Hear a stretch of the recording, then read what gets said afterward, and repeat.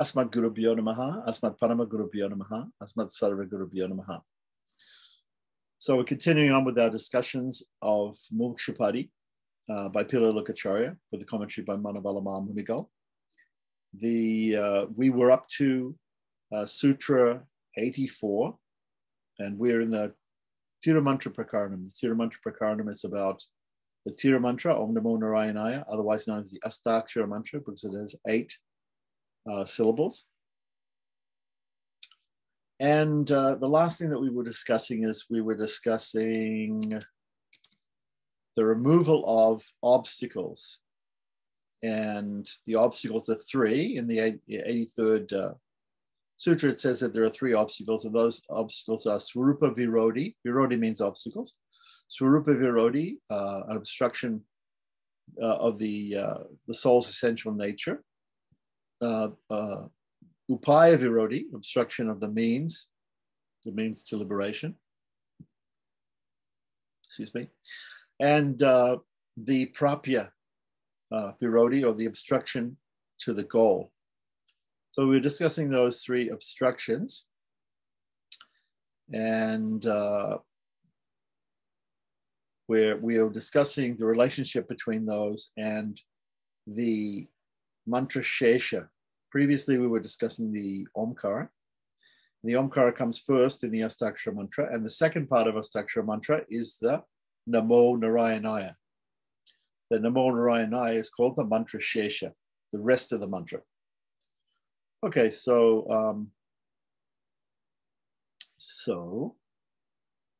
now we're going to discuss the next part about the removal of those obstacles and how the rest of the Astakshara mantra helps to remove those obstacles. So let's have a look at the commentary.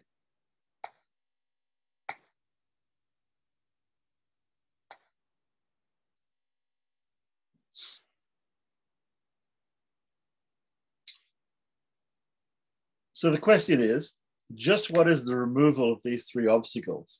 He reveals this in sequence with the following 3 sentences. Text 85. The removal of the obstruction to the soul's true nature, right, which we described as Swarupa Virodi, is affirming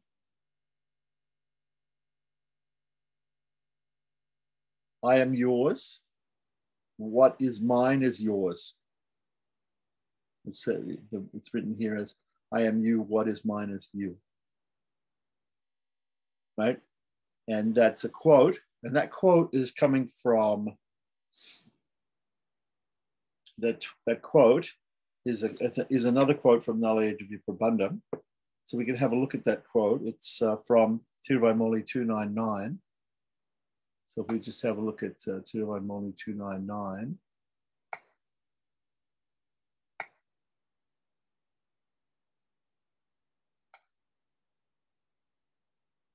This is Tiruvaimoli 299, and the translation is, not knowing my true self, I thought I was my own. O radiant Lord, worshipped by the celestials, me, myself, me, and what is mine are yours. Okay. So going back to the commentary. So that's being stated here by the author here as, I am you, what is mine is you. No, it means I am yours, and what is mine is yours. So that is the footnote is 139. That's Tiruvaimoli 299. Okay, so that's Namalwar saying that I thought that I was mine, but I'm not actually mine. I don't belong to me. I'm your property, and everything I think belongs to me or is related to me, that's also your property. So everything is yours. Removal of the obstruction to the means, right, which was what we call upaya virodi, right? The obstruction to the means is upaya, right? Is having the attitude, remove my pain or don't remove it. I have no one else to relieve my distress. Right? And this is also a quote. This quote is coming also from Tiruvai Moli by Namalwar, 588. O great wonder Lord reclining in Kudundai, armed with a sharp discus, whether you end my despair or not, you are my sole refuge. When my body languishes and this life comes to an end, grant that I may hold onto your feet relentlessly. This is also a quotation from Tiruvai Moli, 588. Where Namawa says, remove my pain or don't remove it. He's praying to the Lord. He's saying, you can either remove my pain or you don't have to. I have no one else to relieve my distress. The only person I will go to is you. So you're my only hope for doing that. So you're my only means. My only means. Obviously, the removal of pain refers to attaining liberation, because in liberation we're full of bliss. And so remove my pain or don't remove it. Right? I have no one else to relieve my bliss. Similarly, so that deals with the second obstacle, and the third obstacle, the upaya virodi, and removal of the obstruction to the goal means saying,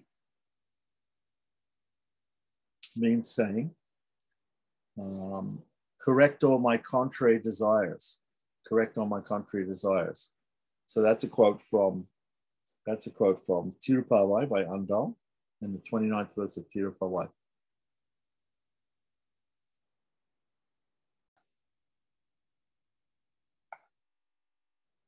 So let's have a look at the 29th. This is the 29th verse of Tirupavai by Andal, out of 30 verses. It's the second last verse. Chicham Tirkale Manduna. And the English translation is Govinda, oh Govinda, in the wee hours of the morning, we have come to worship you and praise your golden lotus feet. Pray, hear our purpose. You were born in the cowherd clan. Now you cannot refuse to accept our service to you. Know that your goods are not what we came for, right? So we're not actually interested in liberation. Through 7 lives and forever, we would be close to you and serve you alone. And if your desires be different, if our desires are be different, you must change them. So this was the point that was being explained in the commentary.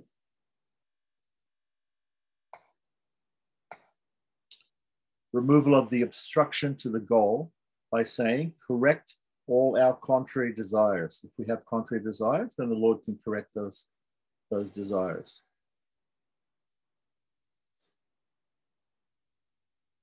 So, I am the obstruction of the soul's true nature, right, is saying, I am mine.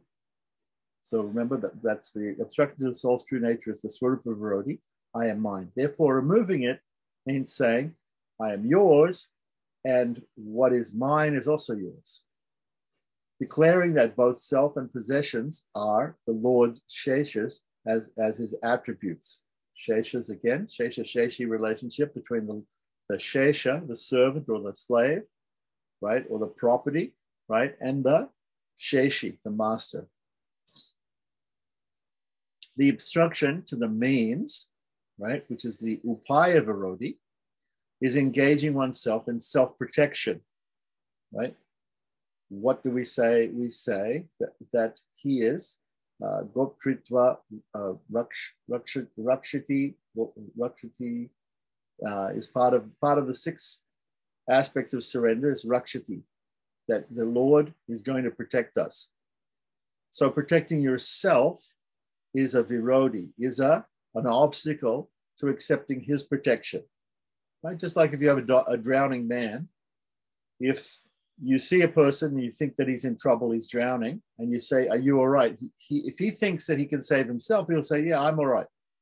I'm okay. I don't need your help. Like that. So when the Lord sees us trying to protect ourselves, he thinks, oh, okay, He's trying to protect himself. Let him try to protect himself. There's no need for me to step in and protect him. So the way to get the Lord to protect you is to depend completely, totally, and have total faith in him protecting you, and not to have any faith in your own protection, that you can protect yourself.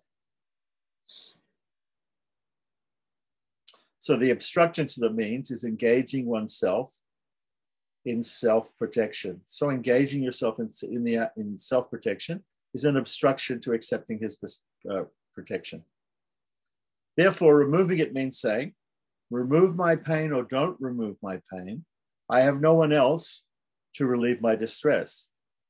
Just saying, I'm completely in your hands, O Lord, right? If you want to save me, save me. If you don't want to save me, that's up to you. It's completely yours. Satya Sankalpa, your understand, your a perfect will. It is your will to do so. We had a similar sentiment also. We just had a celebration of Gaur Purnima, the appearance day of Sri Chaitanya.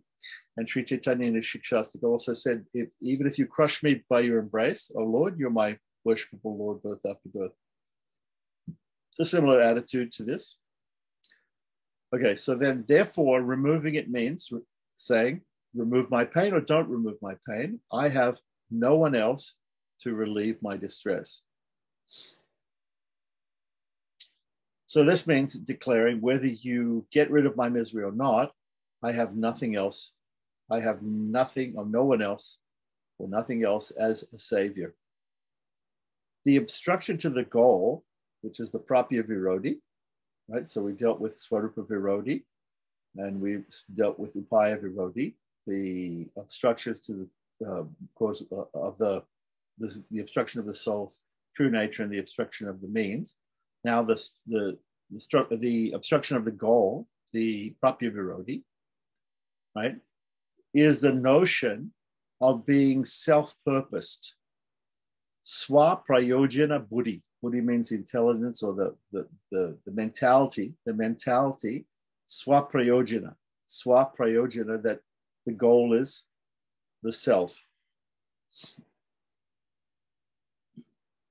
Therefore, removing it means correct all my contrary desires. So even somebody has a contrary desire when they approach God. They want to get something from God. So they may want some even material goals. That if they want the material goals, right, then it's considered to be an obstruction to the spiritual goals. Spiritual goal is what? To attain moksha. And moksha means, again, the eternal divine service of the Lord in Sri Vaikuntha. It doesn't mean impersonal liberation. Even impersonal liberation would be a different goal. It would be considered a swaprayojana buddhi, right? The mentality of thinking up your own goal, having your own goal, right? Right. Your own goal might be to be in kaivalya, in complete isolation, and to enjoy the bliss of the soul. That is a type of liberation, but that is not the type of liberation that is aspired for by the Sri Vaishnavas. Right. So he's saying, correct all our contrary desires, and he quotes from Andal's Tirupavai, verse 29, to give this point. That is, get rid of any desire we have except to please you. Any desire that we have except to perform eternal service to you in Vaikuntha is a wrong desire, is what we call a prapya virodi, is stopping us from having the right desire, is the obstacle of the goal, the obstacle of the goal. So whether the goal that you have is to obtain some material benefit, or even going to the heavenly planets, right? Or kaivalya, which means the liberation of isolation, right? These are contrary goals to the form of moksha that is aspired to by Sri Vaishnavas, that is the eternal service of the Lord in Vaikuntha. Okay, so as the obstruction to all three, the upaya, the swarupa, the upaya, and the prapya, right, is the soul's egoism and possessiveness, that is ahankara, which means I-ness, and mamakara, which means mine, I and mine, right? Minus what belongs to me, what I think belongs to me. Therefore, he reveals how horrible they are and the benefit to be gained in removing them. Okay, so before we continue on to the 86th sutra, let's have a look and see what P.B. Anangacharya says about this Sutra 85. Today we'll look at Sutra 85, the commentary by P.B. Anangacharya. So here it is. So once again, the meaning of Sutra 85, the removal of the three obstacles or virodhis, the Swarupa Virodhi, the Upaya Virodhi, and the Prapya Virodhi, right, are shown with examples. If examples are given of those for whom these three obstacles have to be removed, then the mode of their removal will be clear, right? So if we give an example from the Nalaya Divyapadam, the 4,000 holy hymns of the Alwars, then it'll be clear how we have to act. So by reading the Alwars works, we can understand very clearly how to remove these obstacles. So therefore, they're presented here. Number one, dealing with Swarupa Virodhi, or the obstacle of the soul's Swarupa, or soul's true nature, right? To be as I and mine are yours, will lead to the removal of Swarupa Virodhi. As was told by Alwar, meaning Nam Alwar in Tiruvai 299, he says, I lived as I and mine is to live with the ahankara and mamakara, the I-ness and minus, which is the Swarupa Virodhi, which is the obstacle to the real understanding that I and everything that I think is mine all belong to you. So it also, as told by Perialwar, the father of Andal, is to set the I and mine as shesha to him, right, as servant to him or slave to him, which is the removal of the Swarupa Virodhi. So that's the way to get rid of the impediment of not understanding the true nature of the soul, is to think the actual true nature of the soul, which is to be a shesha, to be a servant or a slave or a possession of the Supreme Lord. Now, the second part here about Upaya Virodhi, the obstruction to the means, right? So the example is given, and it is the removal of Upaya Virodhi. In the protection of the jiva, if the jiva thinks that he too can protect himself, that interferes with the protection he gives or the Lord gives. This is therefore Upaya Virodhi. This is an obstacle in the means to liberation. If the jiva or the individual soul were to be like Perialwar, right? And he gives a quotation here, and does not seek another person's house for his protection, then that describes the state of removal of the Upaya Virodhi. So he quotes also here another verse by Perialwar. We could look it up, but we don't know exactly where it's from, so we're not going to look it up. And the third paragraph explains the third Virodhi, or the third obstacle being the Prapya Virodhi, the obstacle by not understanding the proper goal being the Lord himself. The Lord is both the means and the goal.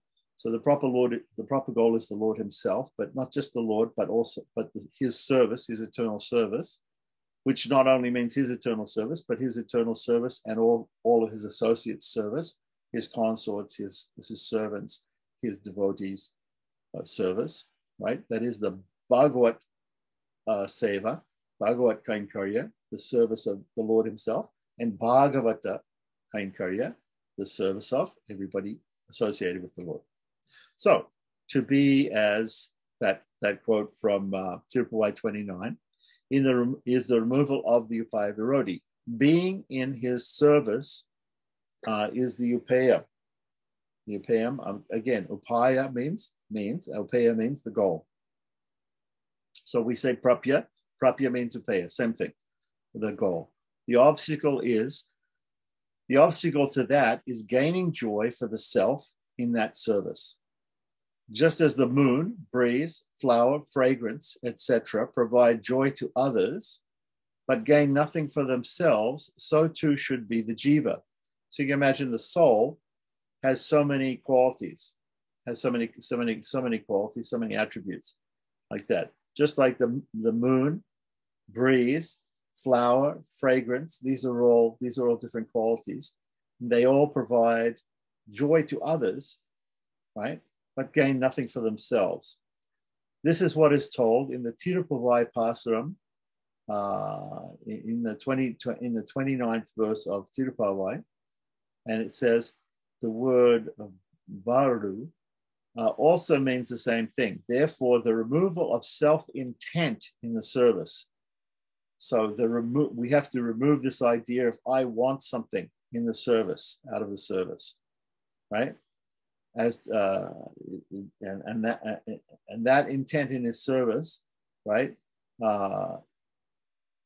That will remove what we call the upeya or the prapya virodi, the obstacle to the goal.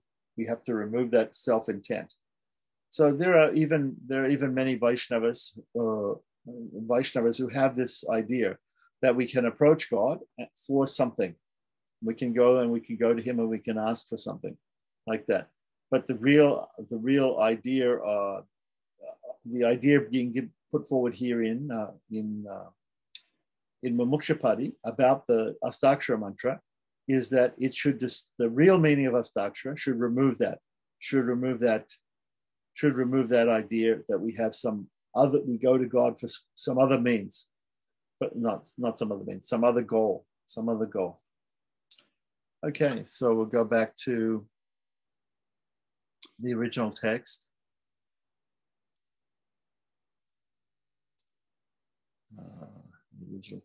Going back to the original text. Okay, so continuing on with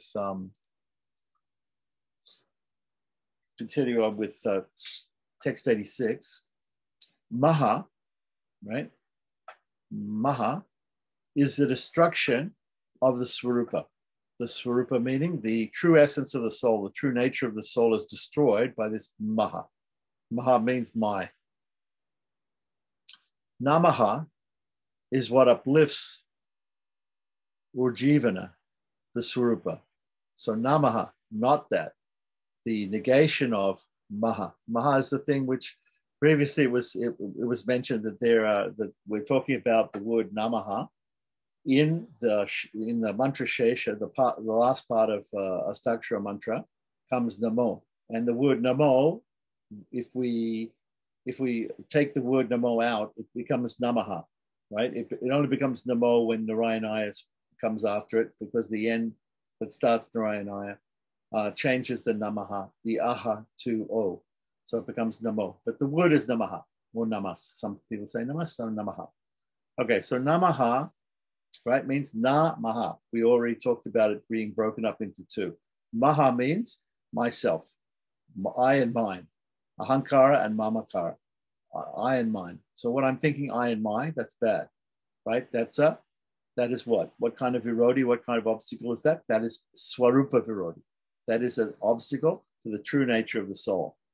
When we negate that, when we say Na-Maha, not that, right?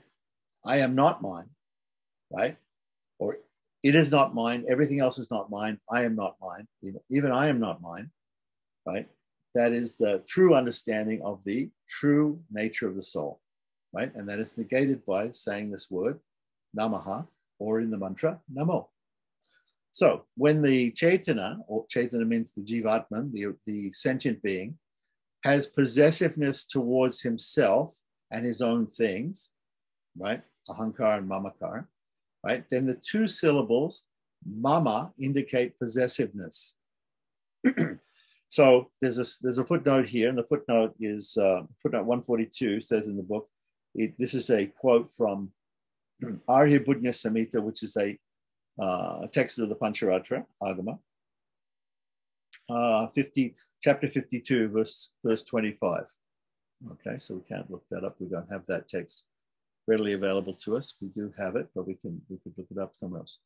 Continuing on, this says that in this ma, right, the maha, right, or the ma meaning mine, there is both egoism and possessiveness. Again, egoism in Sanskrit, ahankara, I-ness, and possessiveness, mamakara, minus, I-ness and minus. Therefore, engaging in it, right, in this mentality of ahankara and mamakara, or egoism and possessiveness, what we call I-ness and minus, right? Therefore, engaging in it destroys the soul's true nature. Destroys the soul's true nature. It's basically like spiritual suicide, because without the true nature of the soul, without understanding the true nature of the soul, there can be no real surrender to God. There can be no liberation. So engaging in this namaha, however, right, by using the term namaha in the mantra Om Namo Narayanaya, the namo, however, is what uplifts the soul's essential nature. It brings it forth. The soul's, it exposes the soul's essential nature. It is also said, and this is a quote from Mahabharata 12:13-4. There's a sloka that says, 2 letters spell death. Here we're talking about spiritual death. We're not talking necessarily about material death. Here, two letters spell death. 3 letters, the abode of Brahman. The 2 letters are mama. Mama. The word mama is the genitive case, the possessive case of the word ma. Ma meaning ma. Ma meaning me. Ma means me. Mama means mine. So the 2 letters are mama, mean death. And 3 letters mean the abode of Brahman. 3 letters means we can go to Sri Vaikuntham. We can go to the abode of God. Right? Our 3 letters are spiritual. So 2 letters means death, means staying in this material world. And 3 letters means going to moksha, going to the eternal service of the Lord. The 3 letters are namama, namama, or in this case, namaha or namo in the Om Namo Narayana mantra. So this is a quote from Mahabharata. Mahabharata is also a very great scripture, which gives us a lot of proof about different things. So as well as quoting, as well as Pila Lokacharya, the author, quoting from the different prabandhas, right? Also, Manavala Mahamuni in his commentary has quoted from Mahabharata as well. Very nice. So it is not enough to merely destroy the obstruction to Swarupa, Upaya, and Prapya, right? So now he's explained how it destroys those 3 things. But then he says after that, it's not enough just to destroy him. He says that this namas or namaha or namo, right? This word also causes these 3 to shine forth, right? So first of all, he explained how there are these obstacles and the obstacles are destroyed. So that's negative. That's a negative thing. We have things blocking us from attaining liberation. Those things are roadblocks in the way. The word namaha not only gets rid of those obstacles, but it also adds something positive. It positively gives us the proper understanding of the soul, the proper swarupa, the proper understanding of the means, right? The proper upaya, right? Meaning the Lord himself, and the proper goal. And the goal, again, is the Lord himself, the prapya or the upeya, right? Is the proper goal himself, the Lord. So, or the Lord's service, let's say, eternally in Vaikuntha. So these things are positively given. So there are 3 negative things, which are the blocks which are gotten rid of, and also positively we understand not only we got rid of our bad concepts, but we've got the right concepts about these three issues. Right. So let's see what P.B. Anangacharya has to say about this particular sutra number 86. So again, this sutra 86, associating with ahankara and mamakara, the egoism and possessiveness, or otherwise known as I-ness and minus, right, leads to the destruction of one's swarupa, the destruction of one's true identity, the soul's true identity. Being without them leads to the restoration of the Swarupa, or the soul's true identity. There are three virodhis, or obstacles, shown before. It is ahankara, I, mamakara, mine, that are the source. These are the source of the three virodhis, right? Of the three obstacles. Therefore, the danger of their presence and the goodness that comes about with their removal are shown. Within maha, right, the word me, right, both ahankara and mamakara are present, because maha means mine, me, but it also means mama, mine, me and mine, I and mine, right? Both ahankara, both egoism and possessiveness, mamakara, are present, minus and minus.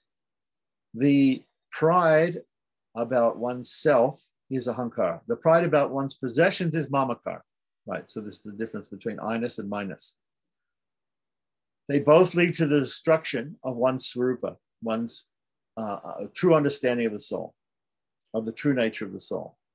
Not being attached to these leads to the revival of the swarupa, the true nature of the soul, and therefore namaha, or the word namo in Om Namo Narayanaya, is equivalent to swarupa ujjivana, the shining forth of the essence of the soul, the true nature of the soul. Okay, let's go back to the text. So, continuing on with text 87, right? So we're going to hear a little bit more about this. This displays the soul's true nature, swarupa, right? The true means, the upaya, right? And the goal, phala, the fruit of the endeavor, right? So the true nature of the soul is to be the shesha, or the servant or property or slave of the Lord. The true nature of the means is the Lord himself is the means to our liberation. And the goal is service to the Lord in Sri Vaikuntha eternally. So the Lord is also the goal and the means. So he explains this in the following three sentences.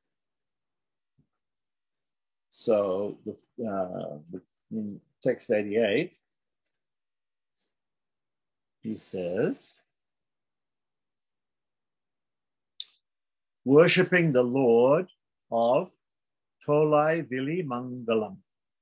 Tolai Vili Mangalam, which is one of the Divideshas which is spoken of by Namalwar in his Tiruvaimoli. And specifically in Tiruvaimoli, he's quoting here Tiruvaimoli 651, states the soul's true nature. Okay, so let's just deal with that first. So I'm going to read the translation of Tiruvaimoli 651.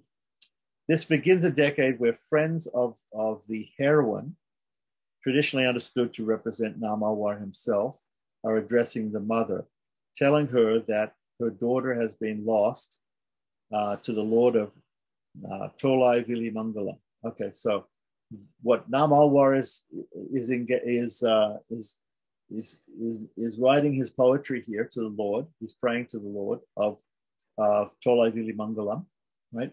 And he's praying to the Lord in the bhava, or in the attitude of a heroine, which is called in Sanskrit Nayaki Bhava or Nayika. It can be Nayika Bhava or it can be Nayaki Bhava.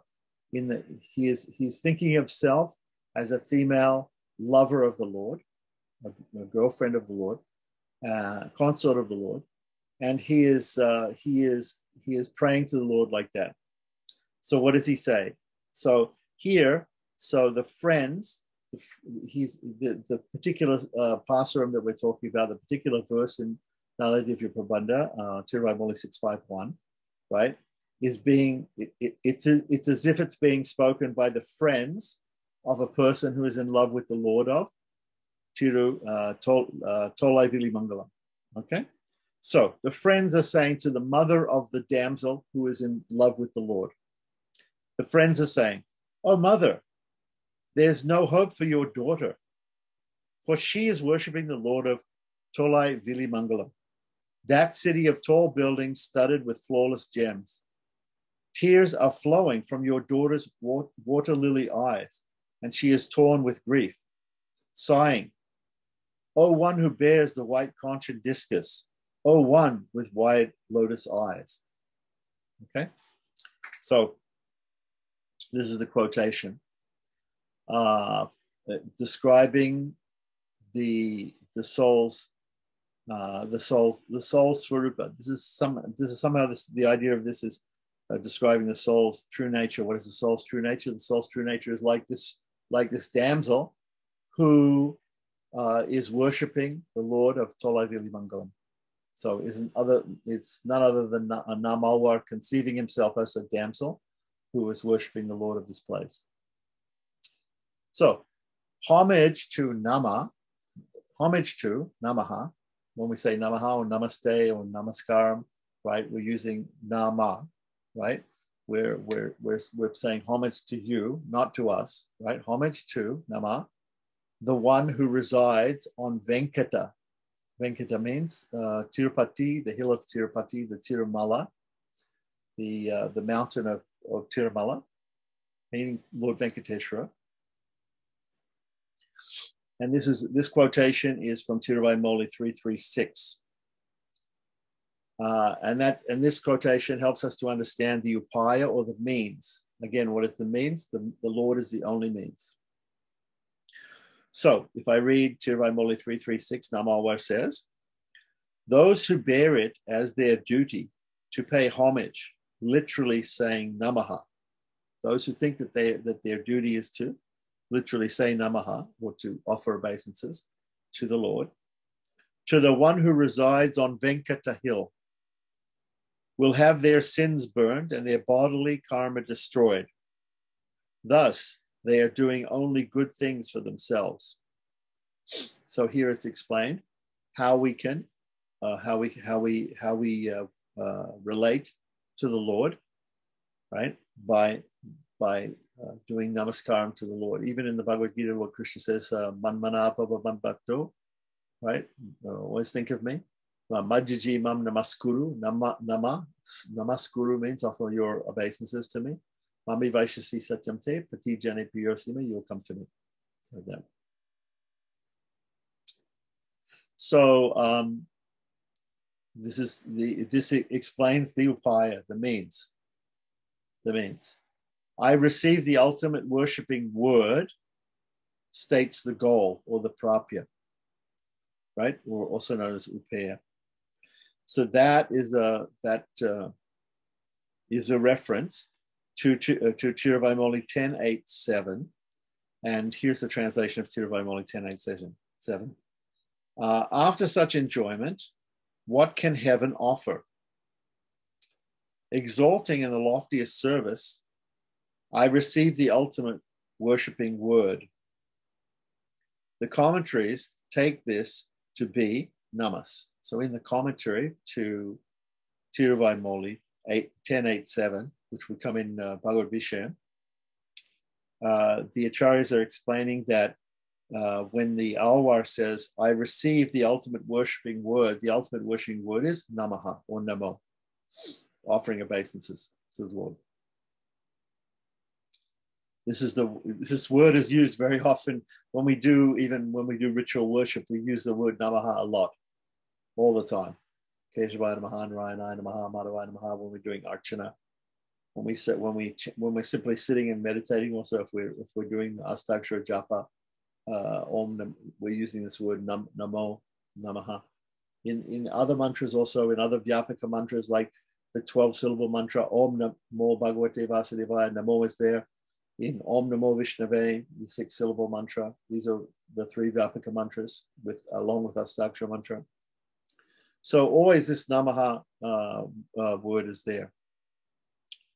So then he says here, so having explained about the three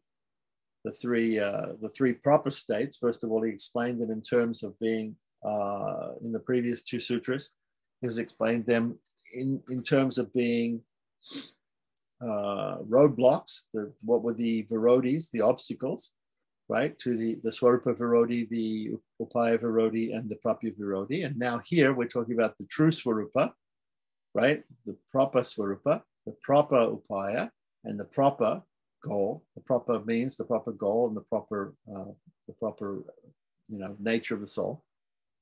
So Namalwa describes the nature of a shesha or a servant or a slave when he went so far as to seek out the holy places beloved by the Lord. So in Tiruvaimoli, Lord Namalwar, who is sitting in Tirukurunguri, right, which is the place Alwar Tirunagari is called, right, is a place where Namalwar is sitting and meditating, and he's underneath a tamarind tree. So in his mind, he's going to all these different holy places all over India, and he's worshiping the Lord within those places, and he's meditating upon the service of the Lord in those places. So he's seeking out the holy places beloved to the Lord, right? As he revealed in the hymn saying, worshiping the Lord of Tolai Vili Mangalam. Here the word worshiping indicates saying nama, right? So when we see in the Tiruvaimoli,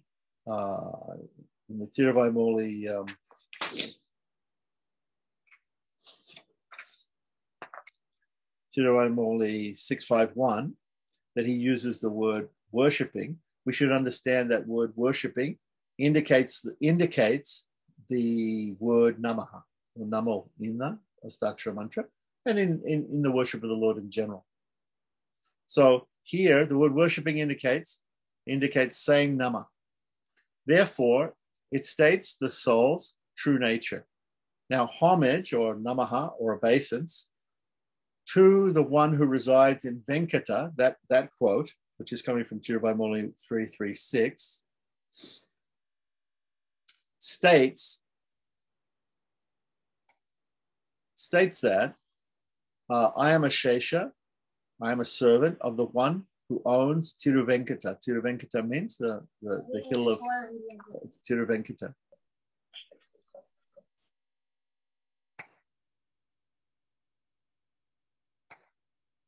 I do not belong to myself. By this, declaring his essential dependence or Swarupa Paratantram, right? Remember, Swatantra means independence. Only the Lord is independent. Paratantra, everybody else apart from the Lord is dependent upon the Lord. So Paratantrium means dependence on the Lord. Swarupa Paratantram means our essence is to be dependent upon the Lord, our essential dependence on the Lord. The most important attribute of the soul is dependence on the Lord, right? As his property, as his servant, as his slave, right? On the Lord, without the right to save oneself. You don't have the right to save yourself. If you're depending completely on someone else, right? Then you can't depend upon yourself. You can't save yourself. And that's the attitude of the Prapana. The Prapana has to have this attitude that he cannot save himself. He establishes that the Lord alone is the Upaya. So through this, Tiruvaimoli 336, he has established this point that you cannot save yourself. You're completely dependent upon the Lord. Thus, he has stated the proper means, the means.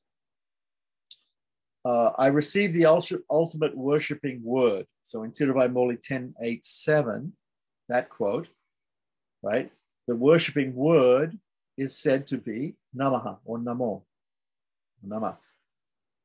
Refers to how, as delight in serving wells up in the soul, right? As the soul is serving the Lord, he gets blissful by serving the Lord. Ultimately, one has to say the worshipping word.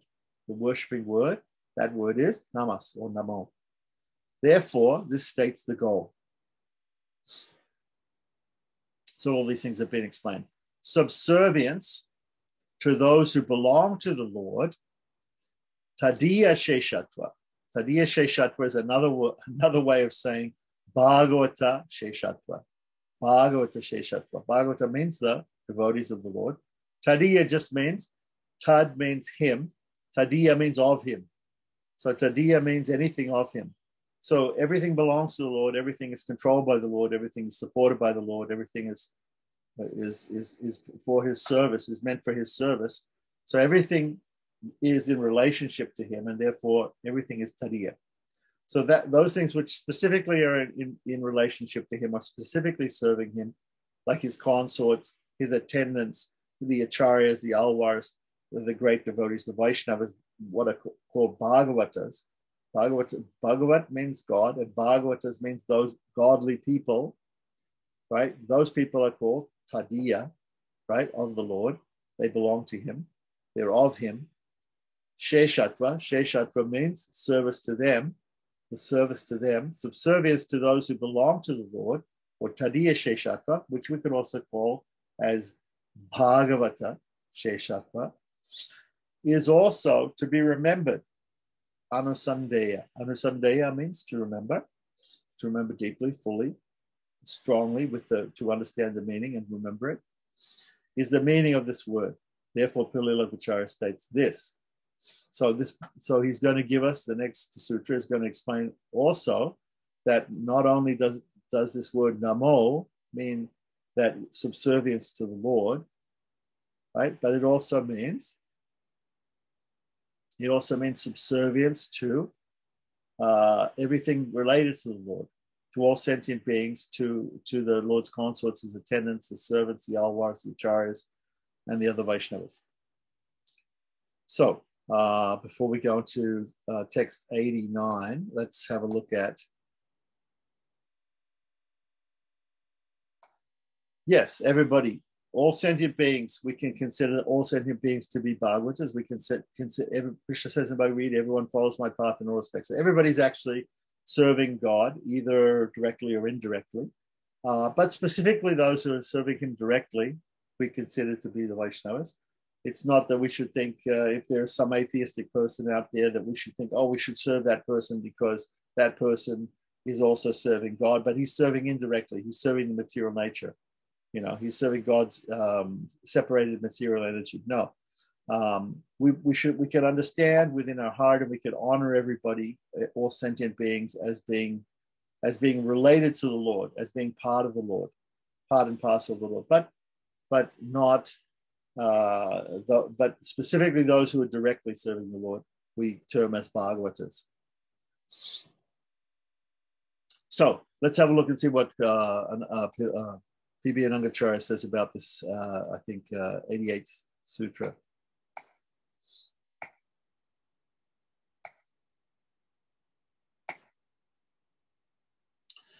So again, the meaning of the 87th sutra was the namas shows the swarupa, the upaya, and the pala. The swarupa meaning the essential nature of the soul, the upaya meaning the means, and the pala meaning the fruit or the goal. So no stopping. Not stopping at removing the obstacles, the namaha also shows the self nature, the swarupa, the means, the upaya, and the end, the pala.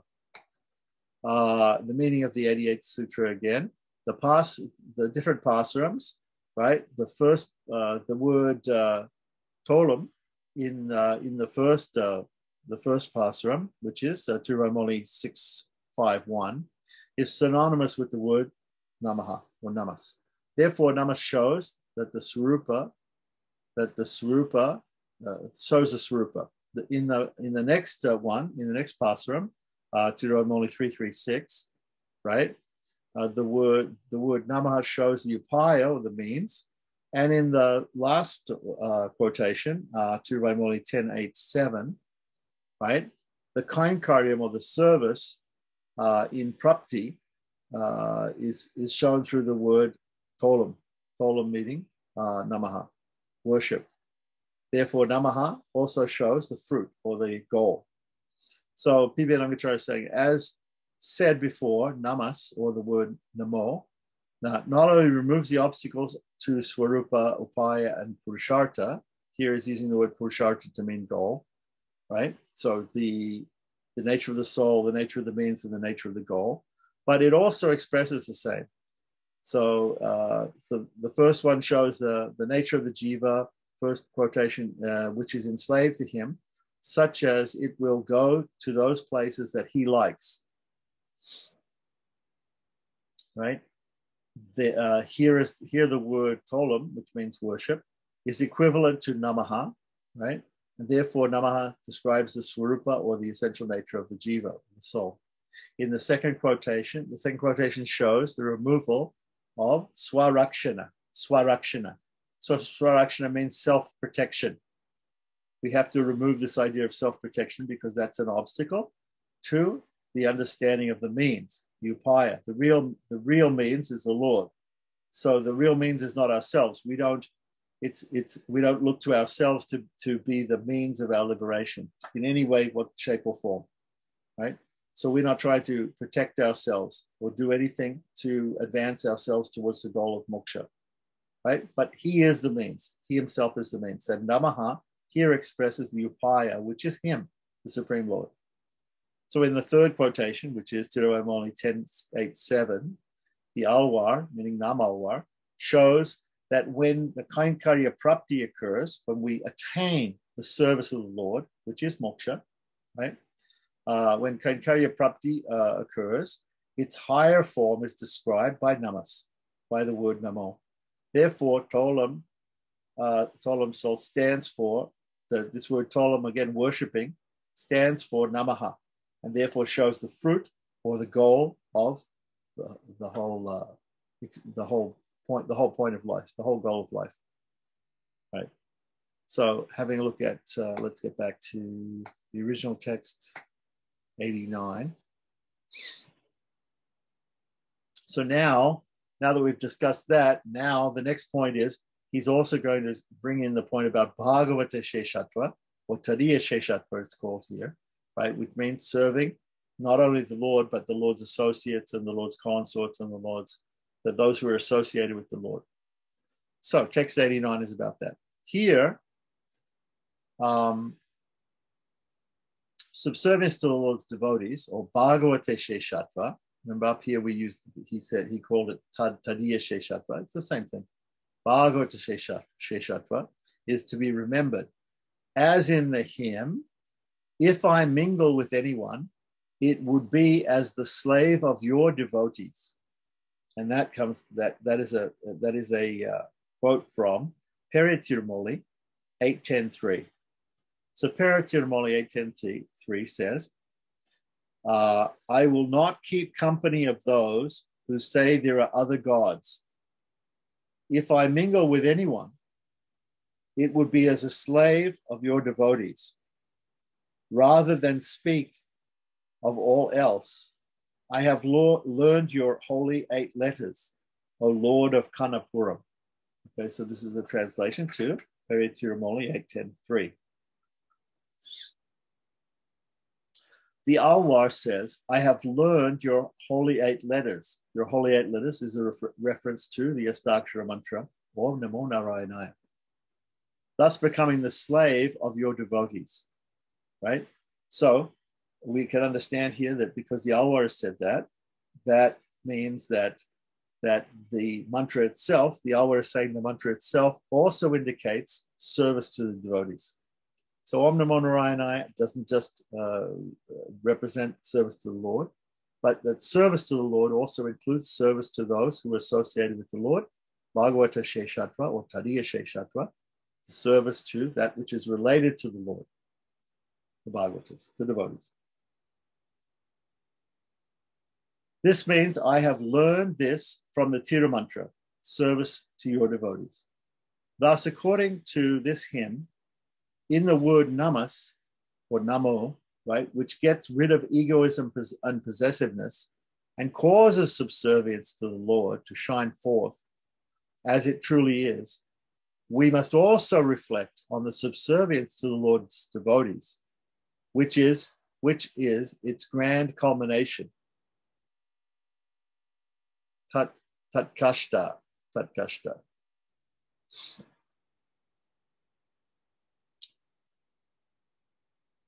There are those who say that the subservience to the Lord's devotees, as recalled in the meaning here, is found elsewhere, not only in this namas. Therefore, he says, right? So now what Pilapacharya is going to say is, okay, so the subservience to the devotees, the Bhagavata Sheshatva, is also shown in the word namo, in Om Namo Narayanaya.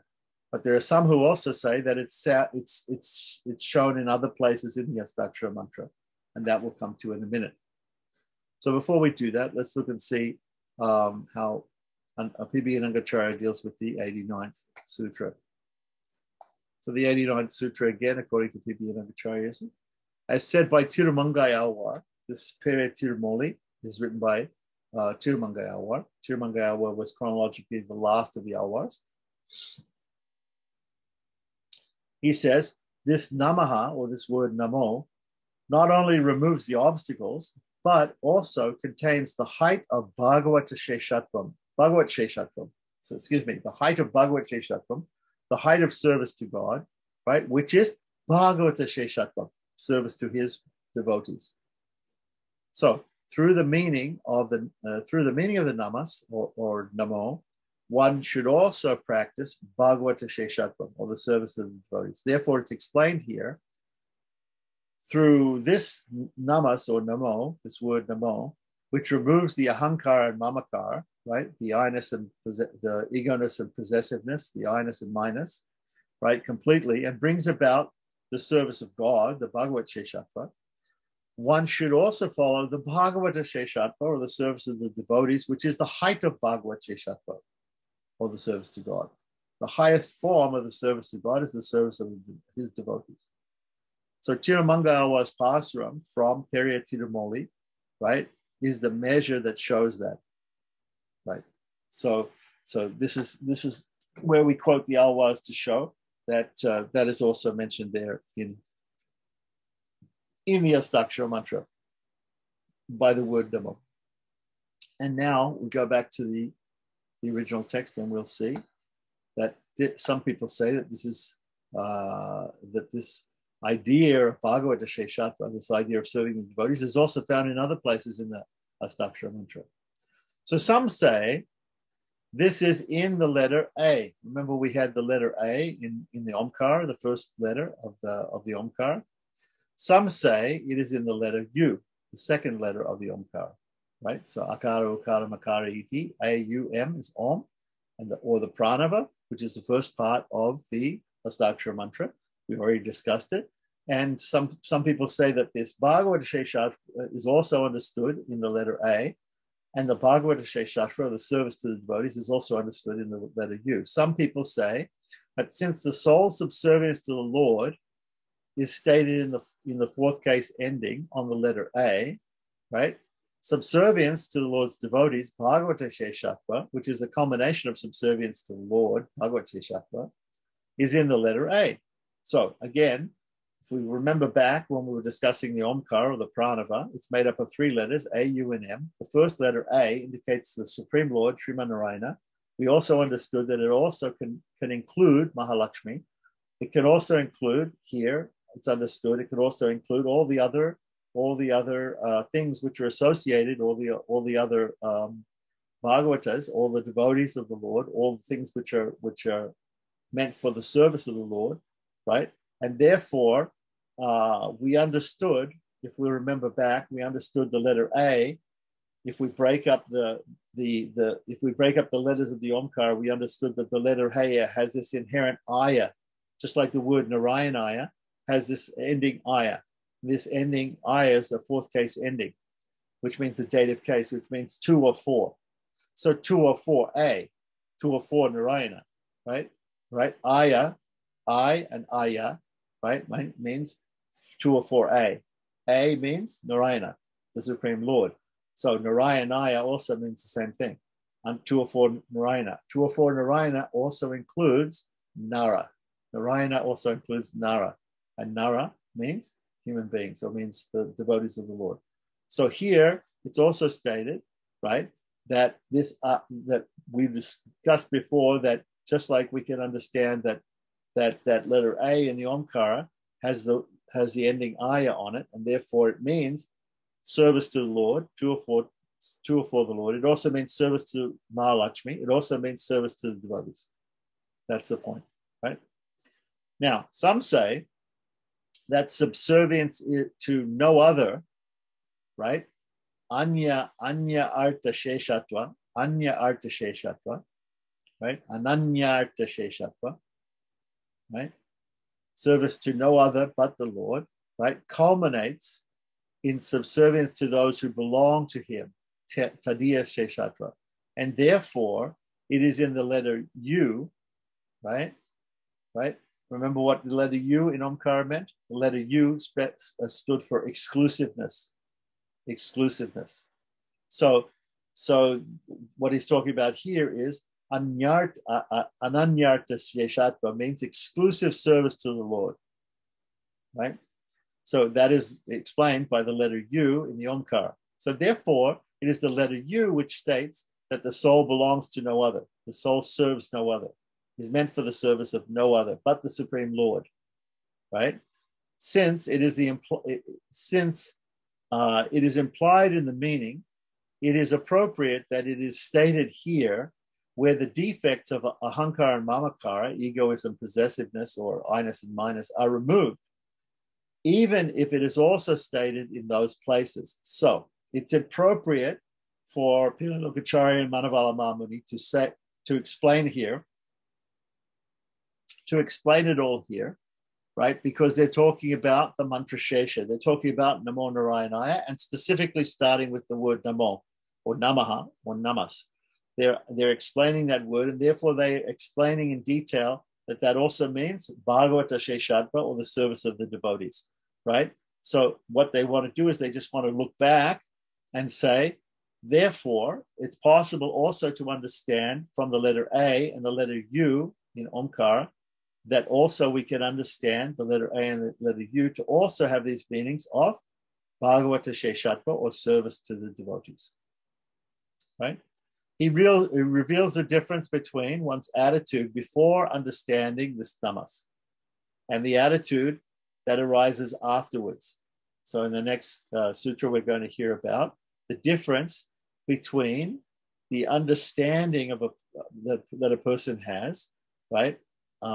He reveals the difference in one's attitude before understanding these things and the difference that arises afterwards. Okay. So before we go there, let's see what Pibyanangacharya has to say about Sutra number 90. Sutra number 90, again, the translation is, some say that the Bhagavata Sheshatvam, or the service to the devotees, right, described previously, is present in the suppressed fourth case. Remember that the fourth case ending is aya, and it's suppressed because A, U, and M, if we consider them to be a compound, the first two letters will not have any endings. Only the last letter will have an ending in Sanskrit compound. So if we split them up into three letters, the Omkar, then A is said to have a suppressed or inherent aya, right? So here he's saying, is present in the suppressed fourth case of akara, of the letter A. Some say it is in the ukara, right, which removes anya sheshatva. Anya sheshatva, or there it was said ananya sheshatva. Anya sheshatva means service to another. Ananya means also service to another. Ananya sheshatva, right? So it means service to another. And why? Because we already said previously that the letter U means exclusivity.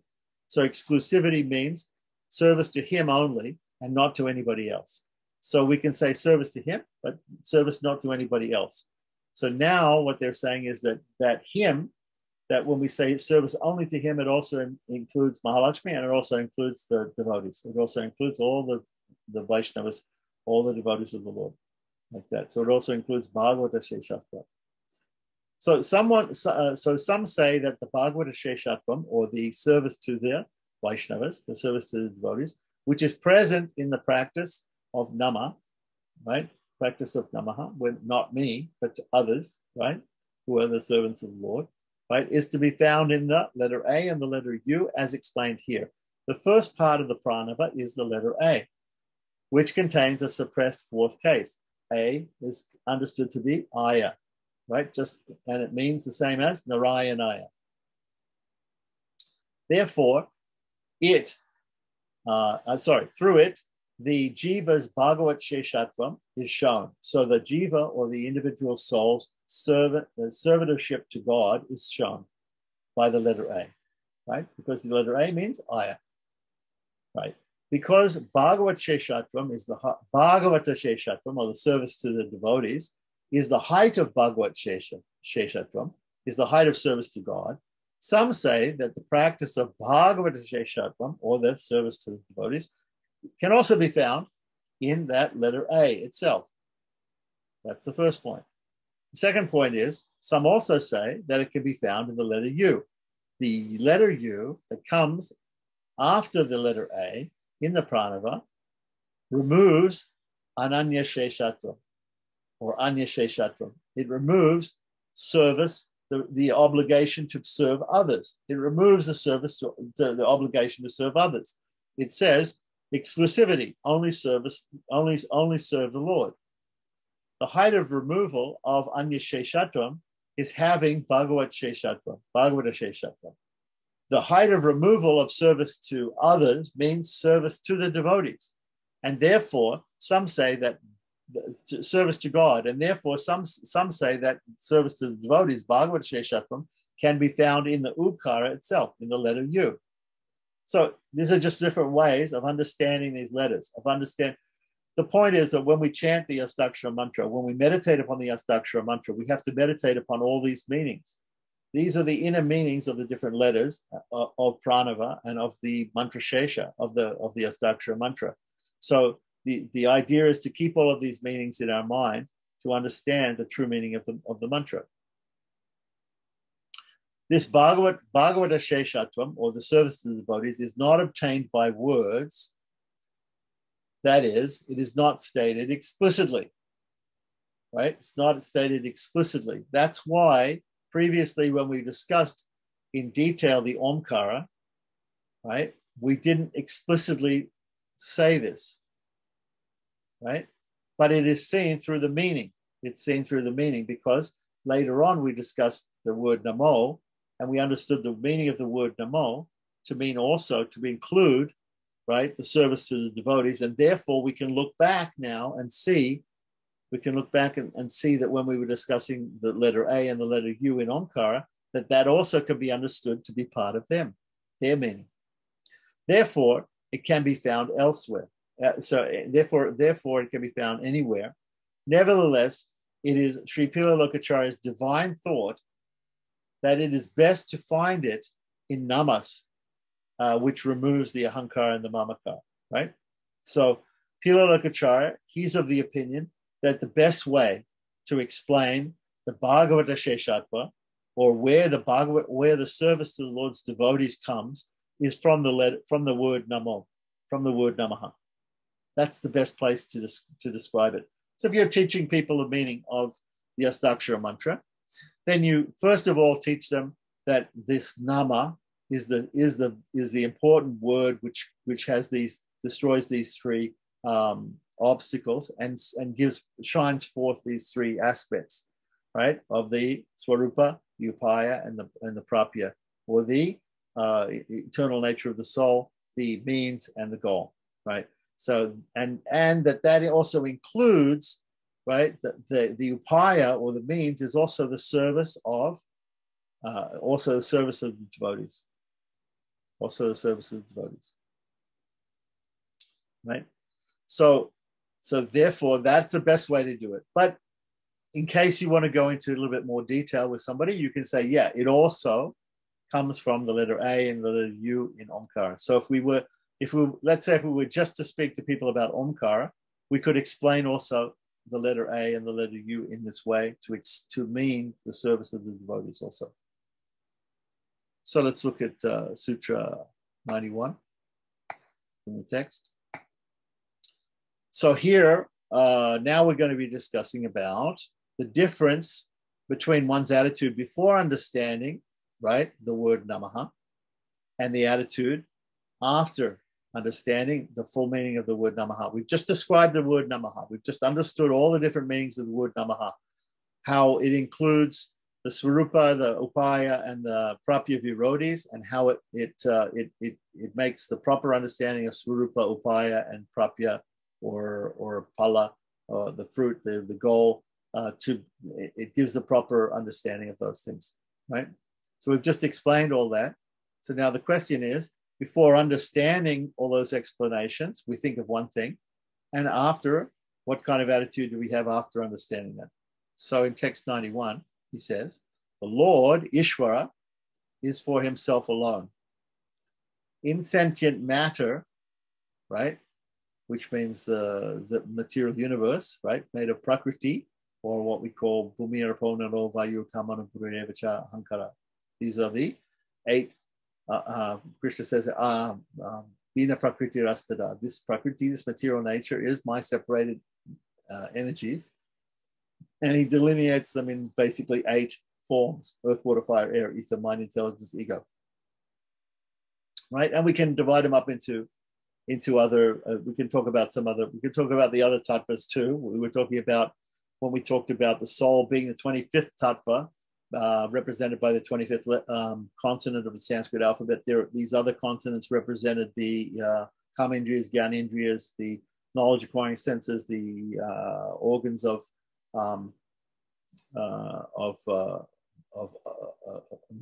work, the working senses, and the knowledge acquiring senses, the kamendriyas and gyanendriyas, and also different things, the mind, and finally the soul is the 25th one. Okay, so anyway, so insentient matter, or achit, right? Chit means consciousness, so unconscious things, like matter, right, is only for others, is only for the purpose of others. It's not, right? The Lord is for himself. He's for his own purpose.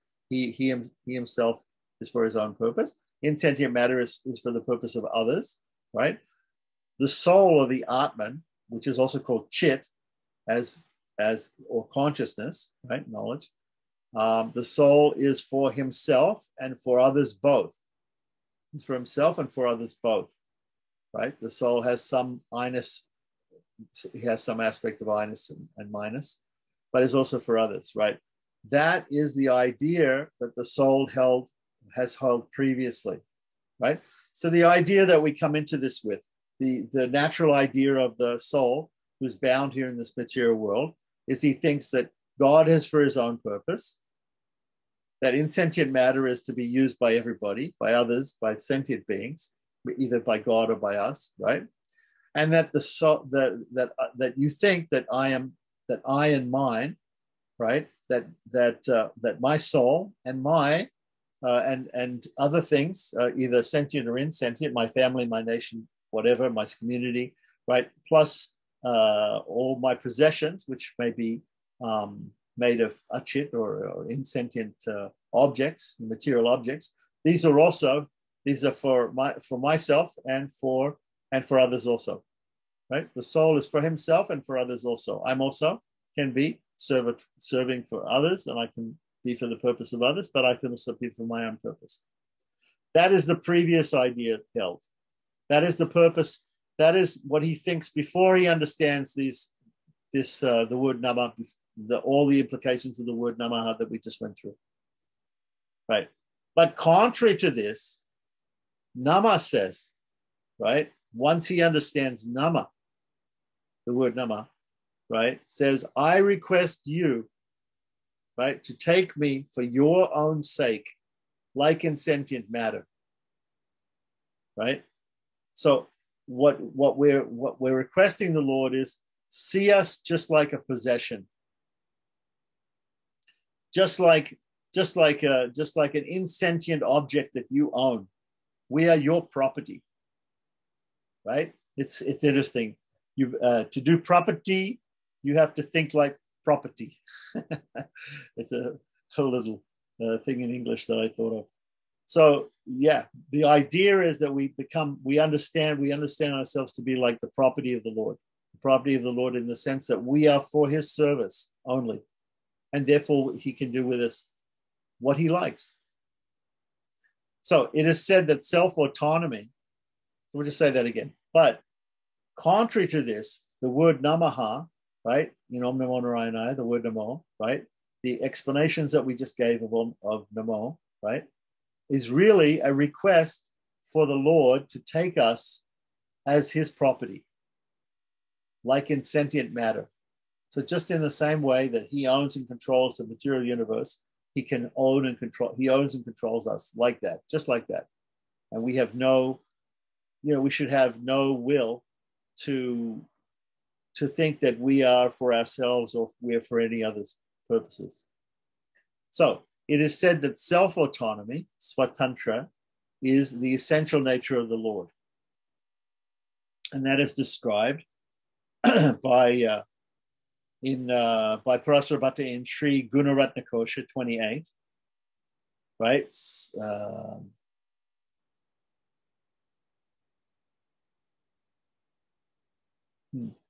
says Swarupam Swatantram Bhagavata. Okay, so it is that self-autonomy or swatantra that's the essential nature of the Lord. Remember, the Lord is the only swatantra. He's the only one whose essential nature is completely independent. Thus, the Lord, whose essential nature is autonomy or self-sufficiency, is one who exists only for his own purposes. The essential nature of insentient matter, or achit, is dependence. Achit is dependence. Its essential nature is dependence. Material nature is completely dependent on the Lord, paratantra. For without any consciousness or intelligence, right? Chaitanya rahita. Rahita means without in Sanskrit. So Chaitanya, the word Chaitanya means consciousness. So without consciousness or intelligence, right? That's why we call it achit, without consciousness, right? It lacks the capacity to think for itself. That's the whole idea. So the whole idea is that the prapana, the person who is surrendered to the Lord, he has to think that I am lacking any capacity to think for myself, to do, I'm simply meant to follow the will of the Lord. Therefore, it exists only for the sake of others, this material energy, only for the sake of others. The soul has subservience, sheshatra, as stated in the fourth case ending, as well as the capacity for nyatritva.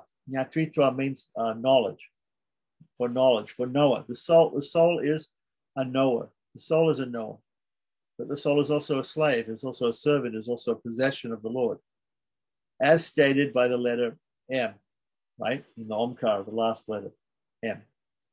Thus, it both exists for its own sake by the force of its capacity to know, and exists for the sake of another on the account of its subservience, right? It exists for its own sake because it has this capacity to know.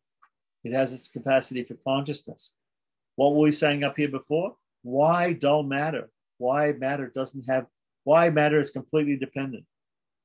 Matter is completely dependent upon a sentient person, a sentient being, right? It just sits there. It takes the soul or God to do something with matter.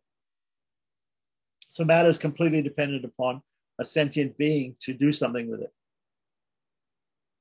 Right. Therefore, it exists for the sake of the others, of the sentience. Right. There are different sentients. There's the Lord; he's a sentient, and the jivas, the individual souls, they're also sentient. So they're all sentients. So matter, we understand in the beginning. We understand that matter can be manipulated by us, can be manipulated by the Lord. So therefore, thus the idea, right? Thus, it both exists for. But when we think of the self has two things. The self has this capacity for knowledge or intelligence or consciousness, but it also has this subservience. And we discussed it before that the idea of subservience, right, is a far greater attribute of the soul than the fact that the soul has consciousness or attributive knowledge, right? Thus, it both exists for its own sake by the force of its capacity to know, right? So we can say it exists for its own sake because it has this capacity to know and to think, right? I think, therefore I am, right? and it exists for the sake of another on the account of its subservience. And that other can be the Lord and also Mahalakshmi and also the Lord's devotees. But contrary to the idea which has arisen in the word prior to namas, right? Contrary to the idea which has arisen in the word prior to namas, which means the Omkara, this namas, or this word namaha, makes the request, right? So what he's saying here, Manavala Mamun is saying here, when we first understood the Omkara, right, we didn't understand this particular aspect. This particular aspect comes to us in the word nama or namo. It makes the request to be taken and used for his delight, just like insentient matter, which exists only for the sake of others. Right? So this is really our prayer when we say the word namo. This is like Namalwar's hymn saying, "Take me for your sake alone." Right? And this hymn is Tiruvai Moli 294. So I'm just going to stop the recording here for a second. So in Tiruvai Moli 294, Namalwar says the following: "My Lord resides in my heart, forever saying, 'Serve me alone at all times.' He has taken me as his own. This is indeed a blessing for us." So we don't see this as a bad thing that the Lord treats us as his property.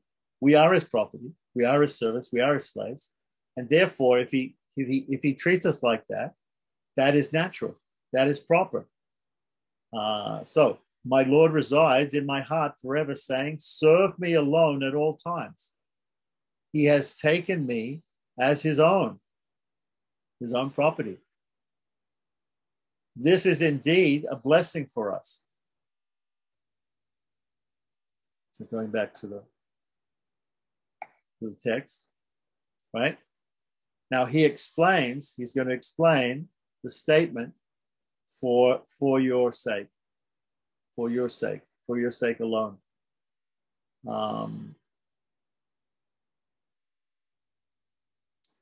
So first though, let's have a look and see text 91 and see what Divyanamacharya has to say about it. So again, text 91, the meaning is, what is the thought in the jiva before the meaning of namaha takes root in the mind? So before we understood this idea of all these ideas that were there in the word namaha, the Lord, who is completely independent, stands as his own meaning, for his own purpose. The achit, right, meaning material nature, material elements, right, the unconscious material elements, which is completely dependent, stands for others, right, is for the purpose of others. Previously, the soul thinks that because it has knowledge, it stands as its own meaning, or it stands for its own purpose sometimes. And because it has sheshatva or servitorship, it stands for others at sometimes. So previously, before understanding the real purport of the word namaha or namo, we think that we've got our own purposes sometimes, and other times we can serve the purposes of others. But through the word namaha, it becomes like achit. It becomes like insentient matter. That is, the soul becomes like insentient matter, and as told by the Alwar, it stands only for him. It stands only for God. It is for God's purpose only. The thought that the soul would have prior to and after understanding of namaha is shown here. So there are three tattvas or principles. They are chit and achit and ishvara. Chit means the individual soul, consciousness. Achit, unconscious matter, right? And ishvara, God, who is also conscious, right? But he's the supreme consciousness. Ishvara is self-dependent or independent. And as such, he stands for himself. He has his own purposes, and he stands completely for himself. Achit has no consciousness. The insentient matter has no consciousness, and as such cannot be for itself, and is there for others only. Prior to the understanding of the word namo, because the chaitana, or the individual soul, has sheshatvam, or it has this nature of being a servant, right? As said in the suppressed fourth case, right? And knowledge as said in Makaram, knowledge as in Makaram, the letter M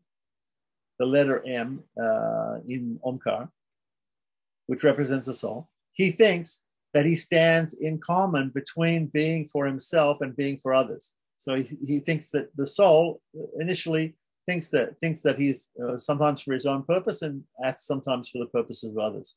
Once the meanings of Namaha are fully soaked into the mind, just as the Achit has no consciousness, stands only for others, so too the soul realizes that he stands only for God. He stands only for the Lord. He stands only for him. Right? He is for the purpose of God only. He is the property of the Lord, or the slave of the Lord. This is what is told by the Alvar, right? Where he says that the soul should be distributed only for him. Therefore, this is the thought that fructifies from the understanding of the word Namaha. So continuing back to the text 92. This means that in the state of enjoyment, when the Lord obliterates the soul's subservience, not destroying his pleasure by thinking one has to guard one's subservience. This means in the state of enjoyment, right? When the Lord obliterates the soul's subservience, not destroying his pleasure by thinking one has to guard one's subservience. So the footnote says that this particular sutra is very cryptic and is in fact unintelligible without the commentary. So let's have a look at the commentary. The Lord, the enjoyer or bhokta, the word bhogya means enjoyment, right? Bhokta means the person who enjoys the bhoga, or that which is to be enjoyed, right? So bhokta. In Bhagavad Gita, Krishna says, Bhoktaram yagyatapasam. I am the enjoyer of all sacrifices and penance. Bhoktaram yagyatapasam. Right? Sarva loka maheshwaram suhridam sarva bhutanam gyatpamam shanti mittati. That if you understand this, you'll really get peace, because you have to understand those three things: that he is the owner and controller of everything, he is the enjoyer of everything, and that he's also your dear well-wisher. Those three things. So anyway, the Lord is the enjoyer, bhokta, may come and mingle closely with the soul, as if only accepting service, as Namalwa described, right? And Namalwa is described in Tiruvaimoli 967.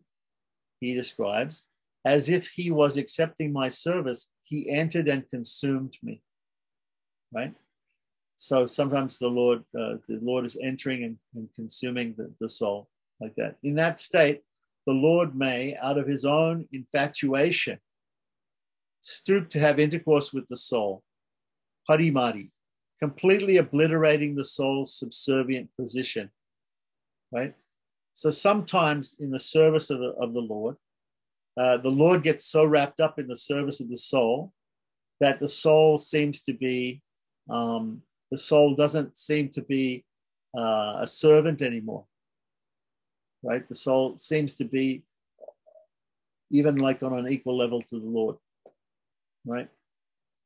When this happens, being used for his delight alone means not destroying the Lord's enjoyment by feeling lowly and withdrawing, saying, I must guard my subservience, right?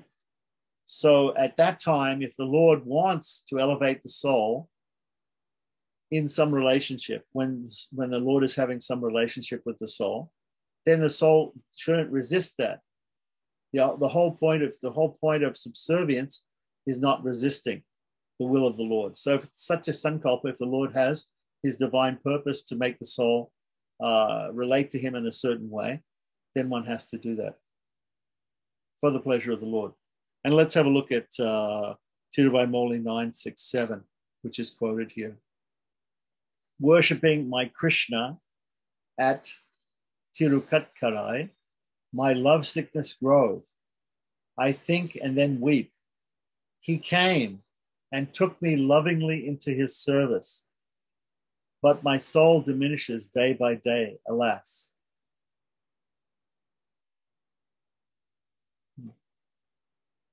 All right, so let's go back to commentary here. Well, let's see what PB and Angatraya says actually. We'll go back to the commentary and we'll see what PB and Angatraya says about this. Verse 92.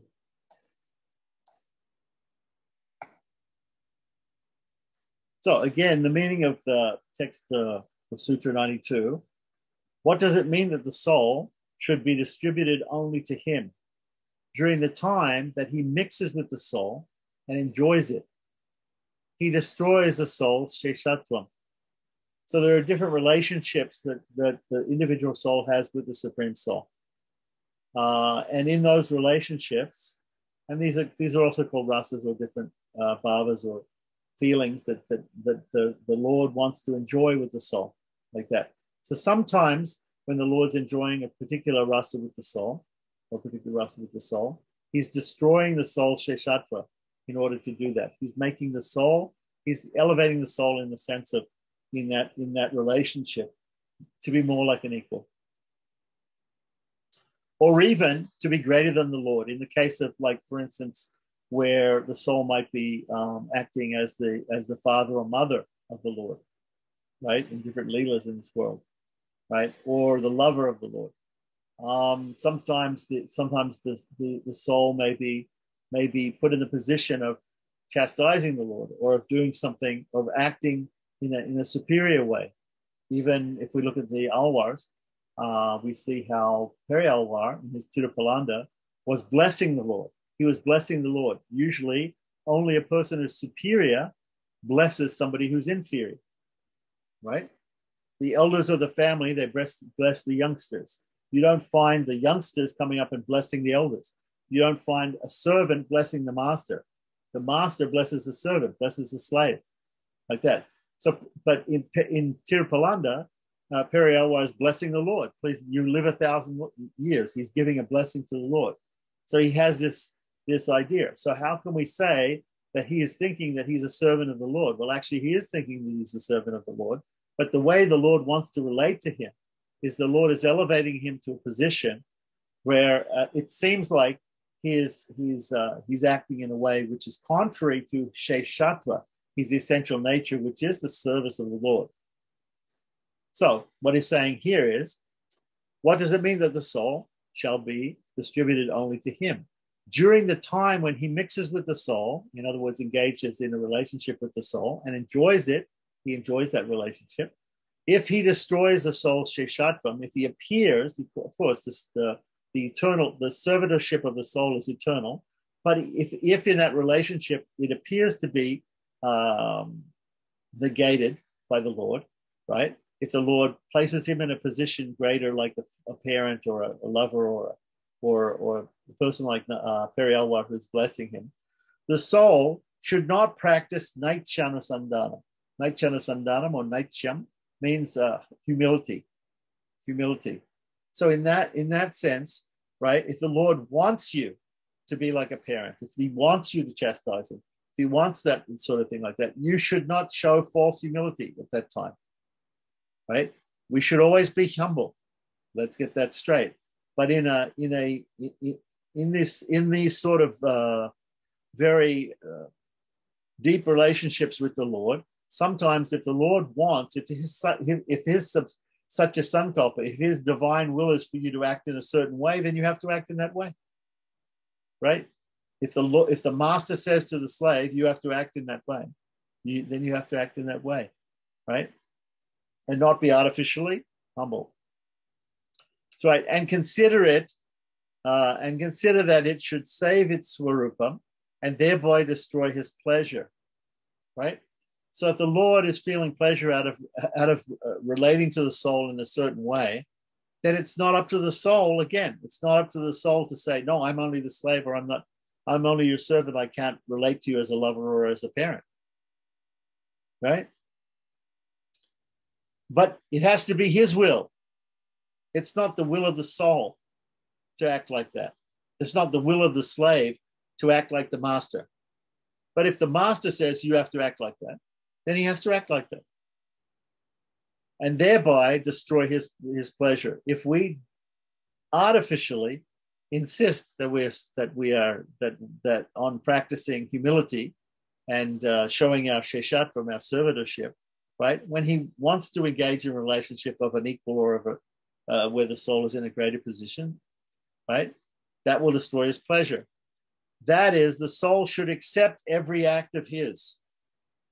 What's the ultimate bottom line? The bottom line is whatever he says, however he wants to, however the Lord wants to relate to the soul, that the soul has to accept.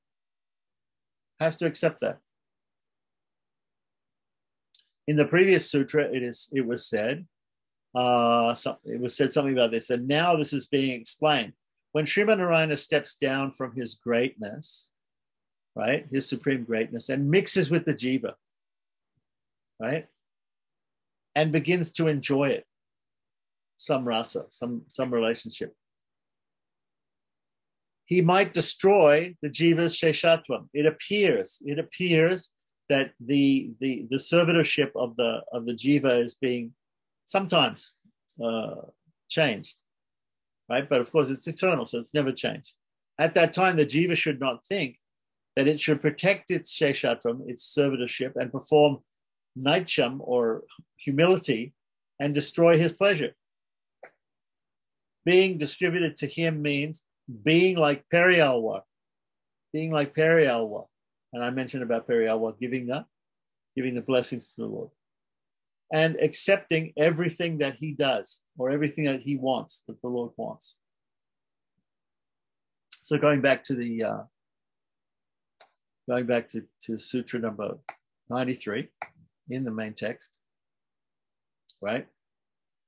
So after that explanation, what is the reason why the soul would destroy the Lord's pleasure in this way, right? So this idea of showing this artificial humility when the Lord doesn't want you to show that humility, to this he says, the reason for destroying, as stated before and will be stated again later, the reason for destroying, right, the Lord's pleasure in this way has been stated before and will be stated again. The reason why the soul would destroy the Lord's pleasure by feeling lowly and withdrawing when the Lord seizes him and makes use of him has been stated before in the pranava by declaring that subservience alone is the soul's essential nature.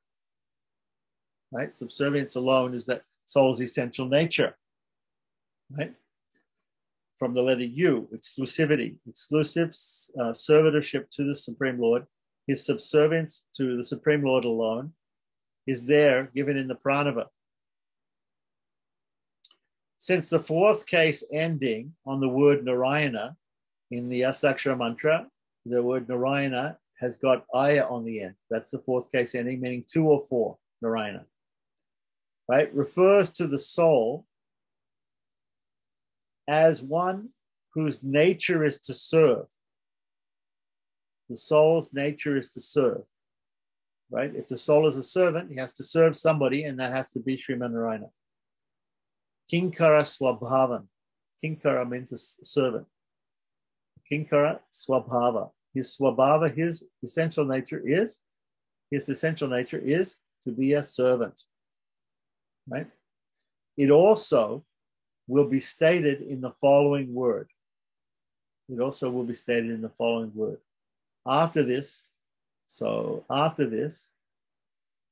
he reveals by various ways the distinctive excellence of affirming his dependence.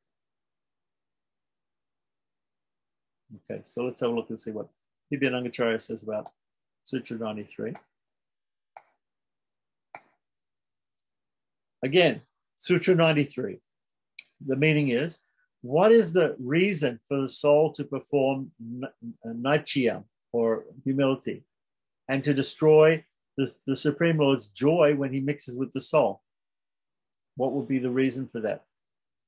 That cause is the same that is explained in the pranava, in the Omkara, which is that the nature of the soul is sheshatvam, right? So if you think very deeply that you are the servant of the Lord, and you have that humility as being the slave of the Lord, right? Then you have the tendency would be there by overthinking that, to destroy the pleasure of the Lord in certain instances where he mixes with the soul. This and has some relationship with the soul. This was shown before and is also shown in the open fourth case that follows. So previously it was told that the soul should not destroy his joy when he mixes with it and enjoys it. So something should be prevented only if there is a chance for it to happen. Something should be prevented only if there is a chance for it to happen. So is there a chance for the soul to do that? Is there a chance for the soul to be more than what it is, to be more than just a servant? No, there is no chance of that. There is no chance of that. The soul is and always will be a servant of the Lord. That is the essential nature of the soul. So the point being made here is he's given a saying, he's giving a logic here, which full of nyaya, and it says, prashaktasya iva he pratishteda, right? That something should be prevented only if it has a chance of happening. We should make a rule. We have to make a rule only if we think that something may happen. If we think that there may be somebody break the rule, then we make a rule. If we think that the soul could become the master, could really actually become the master, then we have to be careful of that. But since the soul's essential nature is servitorship, there's no need for us to make a rule that the soul cannot be told by God, or be God mixing with the soul or having some relationship with the soul cannot involve God putting the soul in the position of a father or a mother or a person to give blessings like Periyalwar, or a lover, in a superior position to the Lord, right? So therefore, because there's no reality in that, it's a rasa, it's a play, right? It's for the Lord's pleasure that he would do that, right? And therefore, because there is no chance for it to happen, therefore we don't actually have to stop it by being falsely humble and not allowing the Lord to enjoy the soul in that way. Does that make sense? So it is possible because the reason for the removal of his joy is the same sheshatvam. So we may think that the reason for the removal of the Lord's joy is the thinking by the soul that it is the servant of God, right? That is said in the pranavam as the nature of the soul. This will be shown in the explicit fourth case, aya, that follows. The explicit fourth case that follows, Narayanaya. When we have the word Narayana, at the end it has aya, the end of the Astakshara mantra, the last aya, the last two syllables, right? Which come on Narayana. Okay, so going back to the text. So after this, he reveals by various ways the distinctive excellence of affirming this dependence, the excellence of affirming this dependence, or paratantra. The soul is always dependent. So where's the excellence of affirming this dependence? Text 94. When this realization arises, one has done what one ought to do, when this thought is absent, all evil deeds have been done. Right? So when one has the realization of Sheshatva, right, of Paratantra, of complete dependence and subservience to the Lord, then one has done what he's ought to do. So one has to, if one has that realization, that's fine, right? When the thought is absent, then all evil deeds have been done. When we don't have this idea of being subservient and completely dependent on the Lord, then it leads to all sorts of evil deeds. In this realization, all good deeds are present in the realization of Paratantra, of Sheshatva, of subservience and dependence. Without this, whatever sacrifices or atoning rites, yagyas and prayaschitas, etc., one has done are useless. So one has to have this mentality, has to have this realization. Without this realization, with this realization, having this realization, all sins depart and all rewards come about. When this realization arises, one has done what one ought to do. This means that when this conviction of one's extreme dependence on the Lord, Paratantra Pratipatti, arises, such as one says, please take me for oneself alone. Please take me for oneself alone. Right? And this is from Tiruvamoli 294, which we quoted before. Right? Then one has successfully accomplished all that needs to be done to facilitate one's salvation. Hita. Hita means also upaya, right? It's like means the means. Tattva hita and purushartha. Purushartha is the goal. Tattva is the realization, right? The swarupa. And upaya or hita is the means, the Lord. One has done everything that he needs to know. Once he has that realization, that is it. That realization itself is facilitates that. When this thought is absent, all evil deeds have been done. This means, when he says this in the sutra, this means that when this conviction of dependence is not present, when you do not have this paratantra realization, that you're completely dependent on the Lord, just like the Lord's possession, and like an insentient object belonging to the Lord, a complete slave of the Lord. As it is said, what sin has he not committed?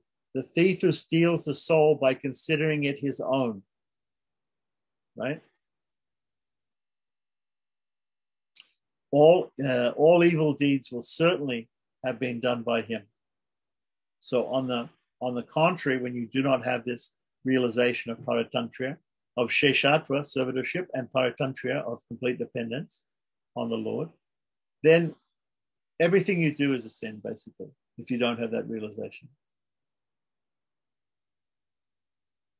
This is interesting because in the Northern school, or the Wadagalite Sri Vaishnava school, there's an understanding that one can do bhakti yoga and also do, or do prapati if one is not qualified to do bhakti yoga.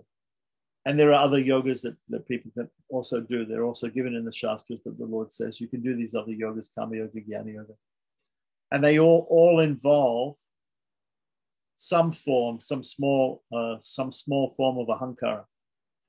So they're all just a little bit not the full realization or the pure realization of being completely subservient to the will of the Lord, like a piece of property, unconscious property. So what he's saying here is that even if that realization, that pure realization of complete and utter dependence, paratantra, and subservience, sheshatva, to the Lord, if that isn't completely understood, then everything will be, all those things will be evil. So the idea of the Tengala Sri Vaishnava Acharyas, the southern school of the Sri Vaishnava system, right? The idea is that even that performance of karma yoga, jnana yoga, or even bhakti yoga acts with a hint of ahankara, that I'm doing that act, that I'm performing that act, that I'm trying in some way to bring about my own salvation in some small way, even if it's a cooperative way, where the Lord, is cooperating by giving his grace, but I have to do something, right? That works are important, and faith alone is not the grace, is not going to save us, right? Then that is tinged with a slight amount of ego-ness and possessiveness, and therefore,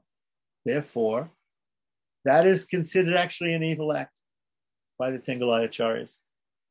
They don't consider these other forms given in the scriptures to be the proper way, the proper method, right? To the proper method to attain. And therefore he's talking against this. He's saying that this, in the absence of this pure understanding of Sheshatva, of servitorship, and of Paratantra, complete dependence on the Lord and no other, not even oneself, for any degree of saving oneself, right? Then only by that way, that is the method, right? Then the Lord alone becomes the means, and not anything that I do myself or think myself, right? And therefore, if there is that tinge of ahankara there, of mamakara there, that in those activities, even if it's bhakti yoga like that, it's considered to be wrong. It's just considered to be tinged and not pure. Of course, we can't really say that these other paths which are taught by the Lord are incorrect. There are people who have the mentality to follow those paths, and therefore let them follow those paths like that until you come to the realization that those paths also have to be given up, right?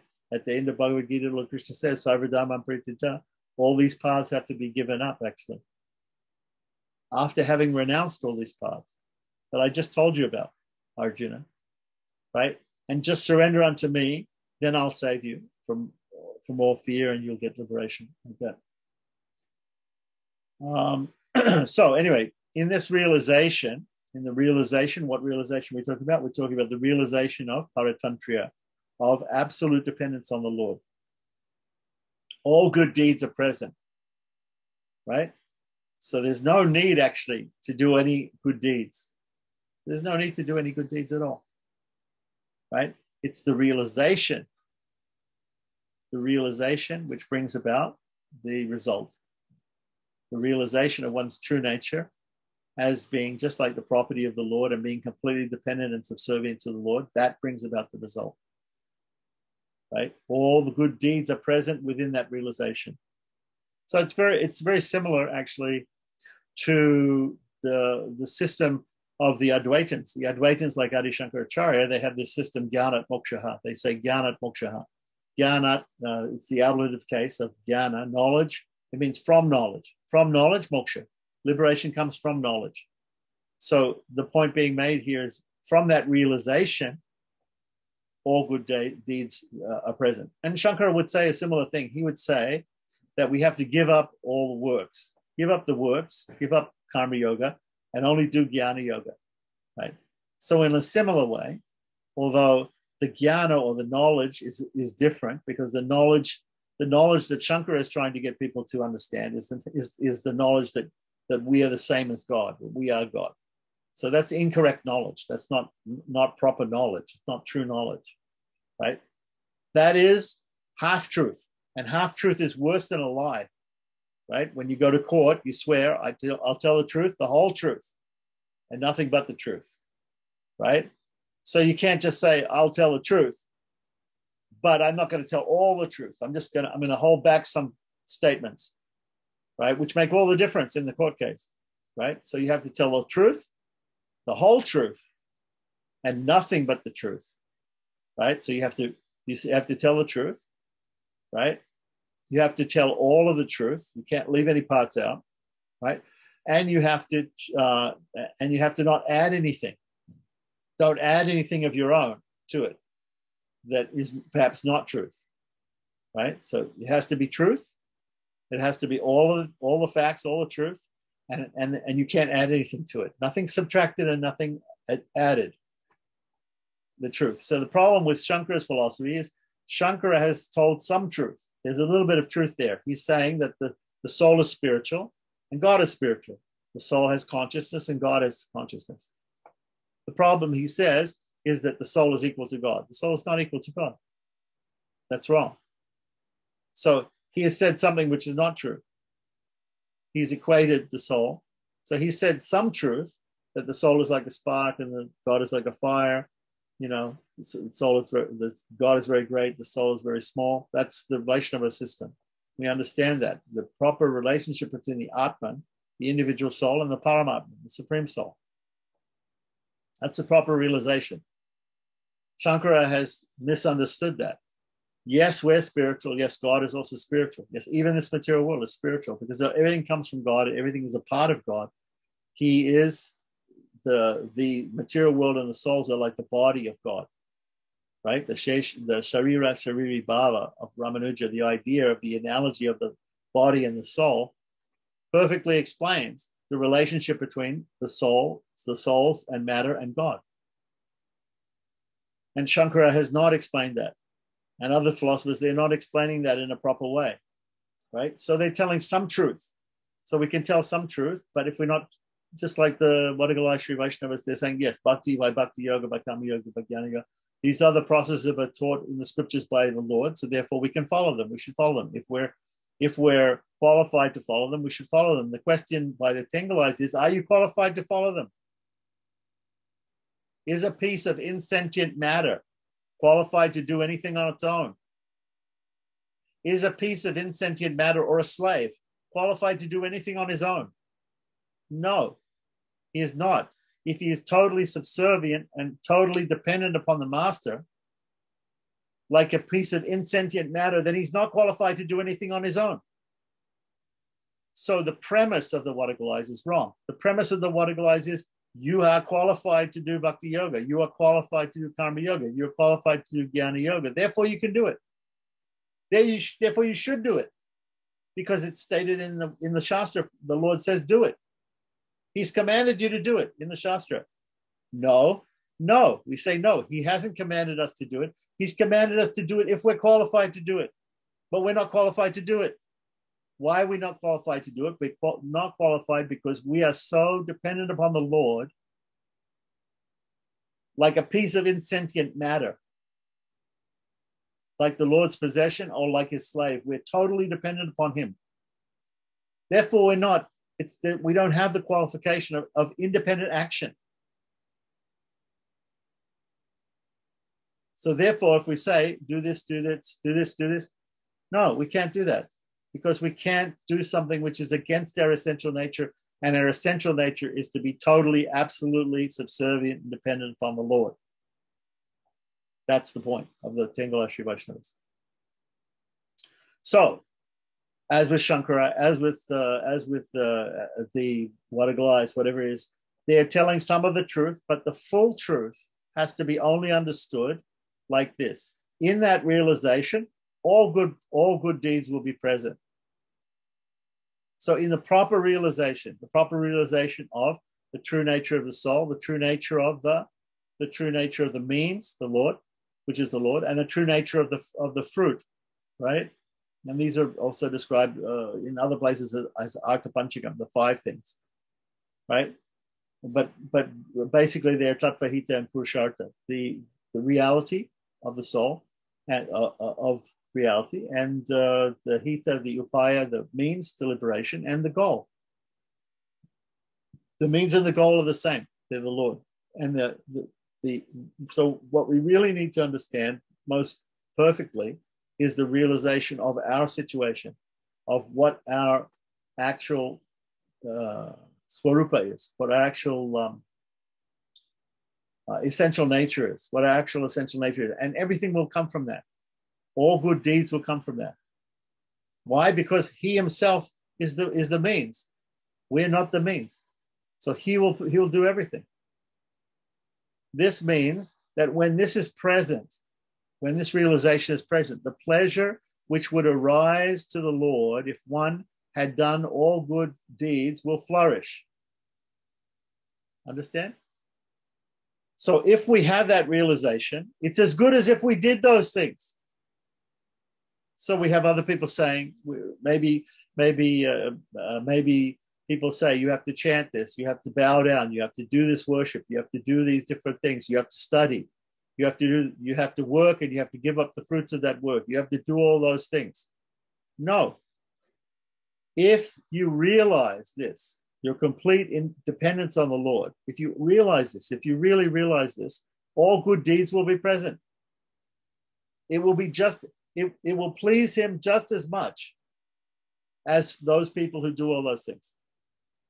So he has some people who think that they can do things. They think they can perform some sadhanas. They think they can follow karma yoga. They can work and give up the result. They can do jnana yoga. They can study the shastras, and they can attain some realization like that by their efforts. And all these other paths of effort, even the path of bhakti yoga, where they can do the shravanam, the kirtanam, the bhakti smaranam, all these different things. Vishnu smaranam, right? They can do all these things, right? And they can offer these things to the Lord. They can do them as a service to the Lord. They can do them in order to gain liberation, right? As a means to liberation, even if that liberation comes by some sort of mercy as well, some cooperative grace, right? But as long as they're thinking that they have a part in doing that they are the doer, if they concentrate on that idea that they are the doer, at least of anything, of something like that, that is not the whole truth. That is not the pure, nothing but the truth. They have added something there, right? But if they think simply the truth, the whole truth and nothing but the truth, that they are completely subservient and dependent on the Lord, then this means, this realization, right, that when that realization is present in the mind of the individual, the pleasure which would arise to the Lord if one had done all those things, had done all that karma yoga, jnana yoga, and bhakti yoga, right, will flourish. So it's as if he did all those things. He didn't do all those things, but if he had done all those things, it's just, therefore, in this affirmation of one's dependence on the Lord, all good deeds are present. Without this, whatever sacrifices or atoning rites that one has done is useless. Without this mentality, this means that when this conviction of dependence is lacking, all sacrifices, etc., that the Chaitanya, the individual soul, has done in order to please the Lord, as well as all the atoning rites, such as Kricha and Chandrayana. Kricha is a type of fast that you have to do for as prayashchitta if you perform some sin. Chandrayana means fasting according to the fortnight of the moon, right? By taking less or more handfuls of food every day, right? Which he has done in order to destroy his sins, that is prayashchitta. All these sacrifices that one does, either positive or to atone for negative sins, right, will facilitate either the Lord's pleasure or removal of his own sins. Therefore, they are useless. They are useless if you don't have this right understanding. If that conviction of dependence is lacking, if this conviction of dependence is lacking. Now, it's not completely lacking with the Vadagalis, the northern school of Sri Vaishnava. It's not completely lacking. Admittedly, there are many groups, there are many people who believe that, yes, I do something in the grace of God. If I move one step, then he'll move 100 steps towards me, right? My small effort is necessary, though, for him to make a great effort and save me. But this is not the whole truth. This is nothing but the truth. They have added something there. There is not the purity of there is not the purity of realization there. The purity of the realization means the conviction of total dependence is lacking in that idea. The Tengala Sri Vaishnavas want to insist upon the conviction of total dependence. When you have that conviction of total dependence, then there's no need to do anything. That is property. That is surrender. That conviction of total dependence. We're totally being dependent on the Lord. That realization. The question is now, Vedanta Deshika, in all his greatness, what he says, even that conviction is an act. That conviction is an act. Lord Rama says, just say that I'm yours, right? So you actually have to say it. That's an act. That's an effort, right? Even that is a small effort. You have to make that small effort. So you can't say that you're not making any effort. No. The Tengalaya Acharyas say, no, that is not an effort. That's just a realization. If I just have the realization that I'm completely dependent and subservient to God, that's not an effort.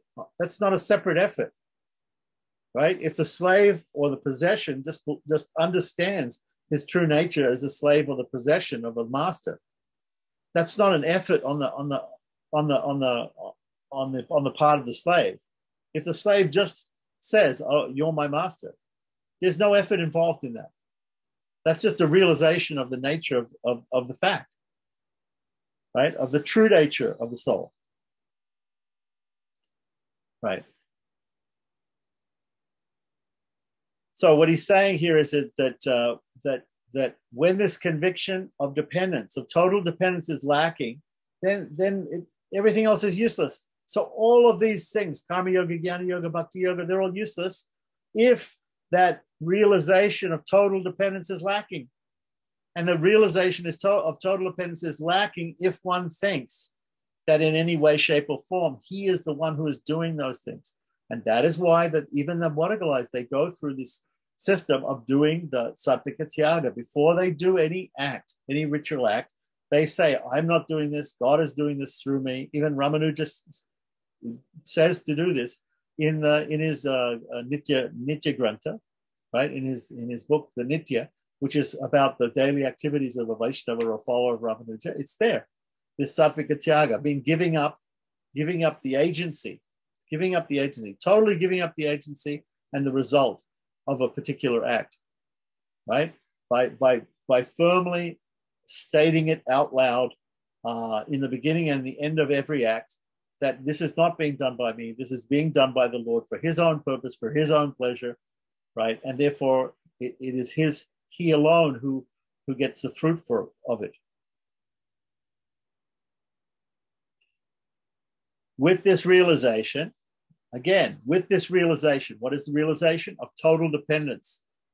Total dependence means paratantra, total dependence on the Lord. With this realization, all sins depart and all rewards come about. Because of the conviction of one's dependence on him, the Lord will show abundant favor, anugraha. Anugraha means his blessings, his grace, his favor to him. Thereby, all sins which exist in the form of the Lord's disfavor, right? All the opposite. What does Lord Krishna say in Bhagavad Gita? He says, Ham tva sarva papebhyo, sarva, from all sin, sarva papebhyo, from all sin, right? I will save you from all sin. From all sin means from all acts which are displeasing to me, because you think that you're separate, that you have some separate will than me, that you are a doer, that you are not, that you're something other than my completely dependent slave or property, right? If you do anything, good or bad, if it's stated in the scriptures to be good or bad, but if you do it thinking that you are separate from me, that you are not my property and my total slave, right? With that mentality, that will be a sin. Whether it's considered in the scriptures to be punya or papa, whether it's considered to be a spiritual thing or a sinful thing, a good thing or a bad thing, right? Still, if it involves that ego, if it involves that wrong realization that you're not totally, absolutely dependent upon the Lord, then that is a sin. That's why the Tengalai Sri Vaishnavacharyas say that even these paths of effort, these other paths of individual effort, karma yoga, jnana yoga, and even bhakti yoga, right? These are slightly sinful. is considered to be slightly sinful. Thereby, all sins that exist in the form of the Lord's disfavor, nigrahat makamana, sa kala papankalum, will depart. As it is said in Periya Tiruvandadi 53, right? Thus the Lord will try, as it is said, you are constantly saying, what can I do for the devotees? You're constantly saying, what can I do for the devotees? Thus, the Lord will try over and over again to do something to help the soul.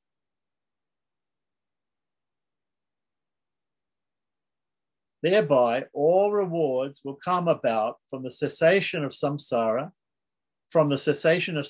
meaning going to moksha, to the attainment of service, which means the moksha, means the eternal service in Vaikuntha. Thus, he has revealed the meaning of the middle word. The meaning of the middle word, what's the middle word? Om is the first word, Narayana is the second last word. The middle word is Namaha. Thus, he has explained the full meaning of the middle word. And after this, we'll go to the meaning of the word Narayana, right? So let's see what P.B. Anangacharya says about this 94th verse, which is the end of discussing about the word Namaha. So in text 94, again, he says, as soon as the knowledge of dependence on the Lord is born, a soul has completed all that he has to do for his benefit. Let me say that again. As soon as this knowledge of complete and utter dependence on the Lord comes into your mind, as soon as you understand that, right, then you have understand the truth, the whole truth and nothing but the truth. And at that time, a soul has completed all that he has to do for his own benefit. That's all he has to do to reach moksha. Without this knowledge, it becomes as if he has committed all sins. Doesn't matter what you do. So maybe you're following the scriptures. Maybe you're doing sacrifices. Maybe you're doing karma yoga, jnana yoga, bhakti yoga. But without this knowledge of complete and utter subservience or paratantra, it is considered like a sin. If this knowledge is present, however, of complete and utter subservience to the Lord, like a piece of property or a slave, with no will of his own, it becomes as that he has done all things that cause the Supreme Lord joy. God will be completely ecstatic about this. He will have complete bliss about this because he understands that his servants, his slaves, his property understands their true nature. When they understand their true nature, then liberation is attained. Any yagas or prayaschitas, any good sacrifices or sacrifices to get rid of the bad reactions of sins, right? Which is what Arjuna was worried about.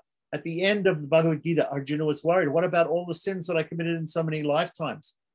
I have mountains of sins. I've committed every sin that's possible to commit. I've committed it because I've lived unlimited lifetimes in unlimited different forms of life, in different bodies.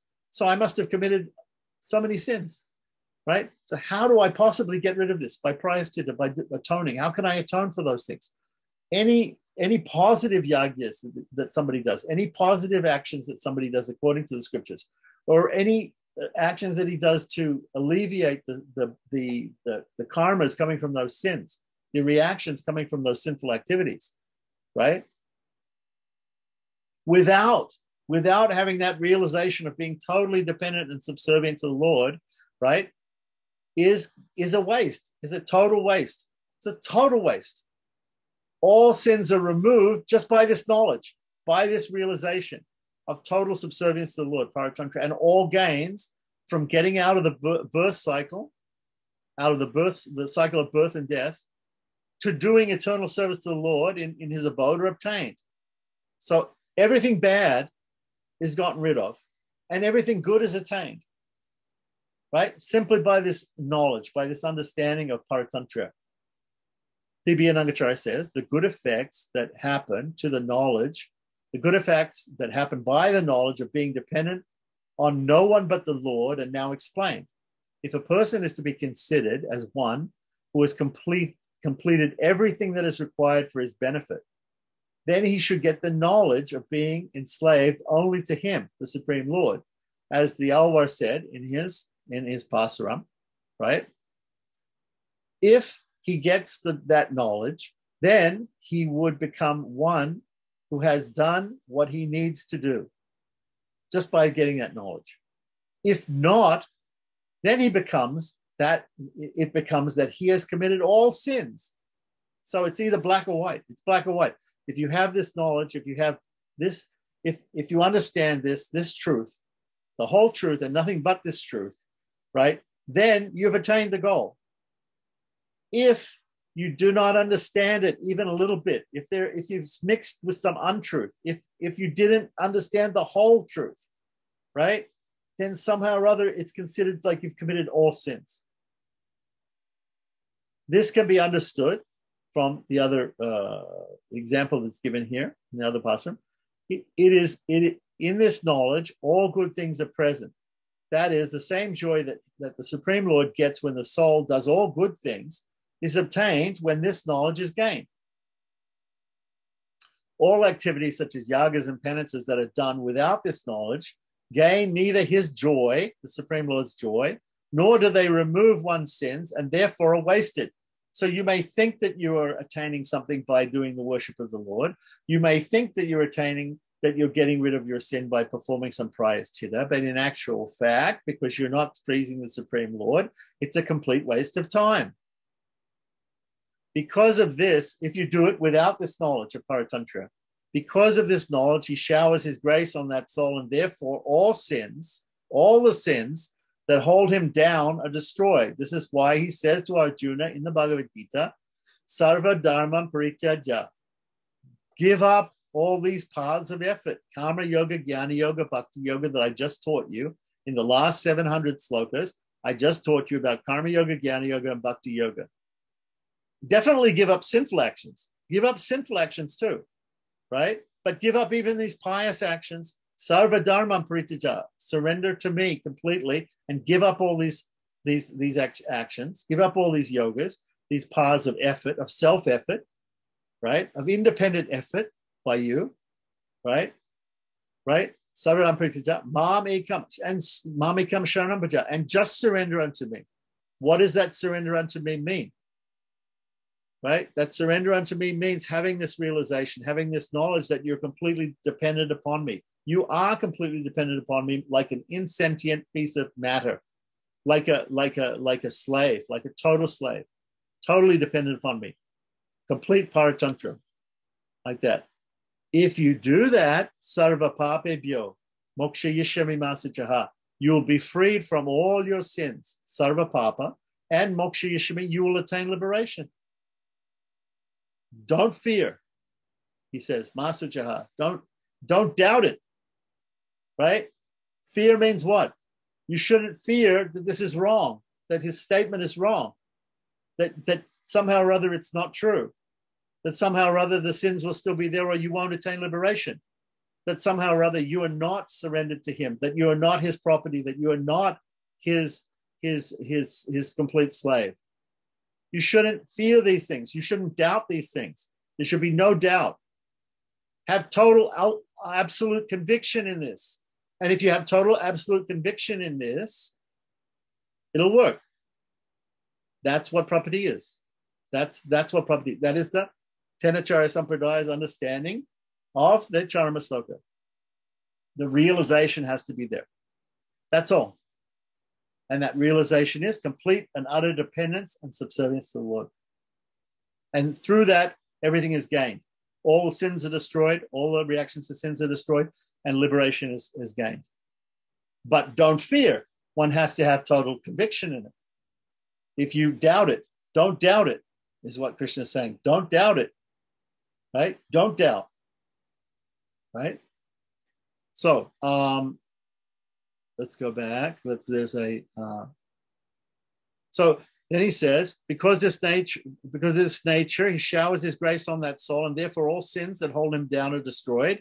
And he gains such benefits as the escape from the samsaric cycle, right? Getting out of the samsaric cycle, right? Moksha yashami, and eternal service to the Lord, also moksha yashami. That he attains the eternal service of the Lord in Sri Vaikuntha. Thus far, the meanings of the Namaha part of the Tira Mantra have been explained. So this is the end of that part. So then we have a question here. He said, but the main underlying source of all sin is thinking that one has some independence. And thus, just at the moment one realizes this, the true root of all sin is destroyed. This is so profound. Thus why property is momentary. Correct. So what does Lord Rama say? He says, Sakrideva, once only. Sakrideva prapannaya. Once you come to a realization, you can never go back. Right? But Lord Krishna says to Arjuna, don't doubt it. He says, Masuchaha, don't doubt it.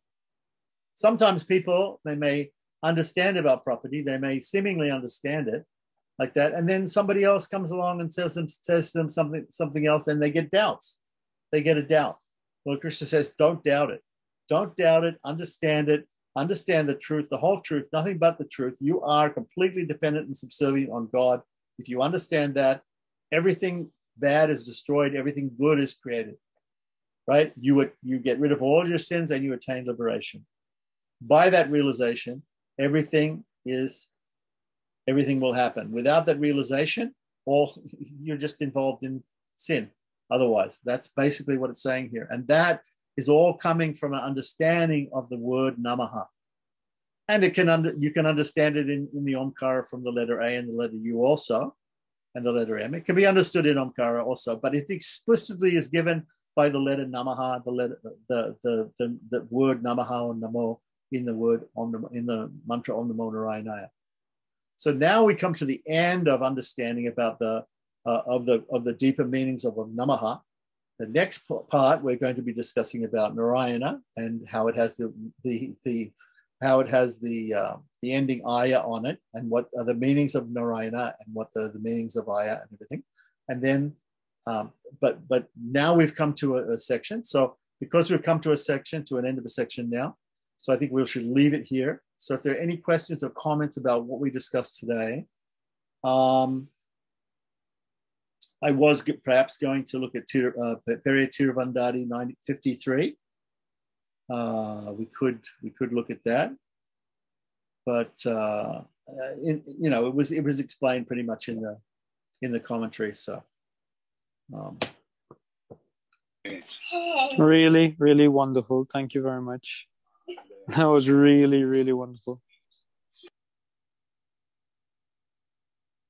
Yeah, it's sort of deep, but it has to be deep.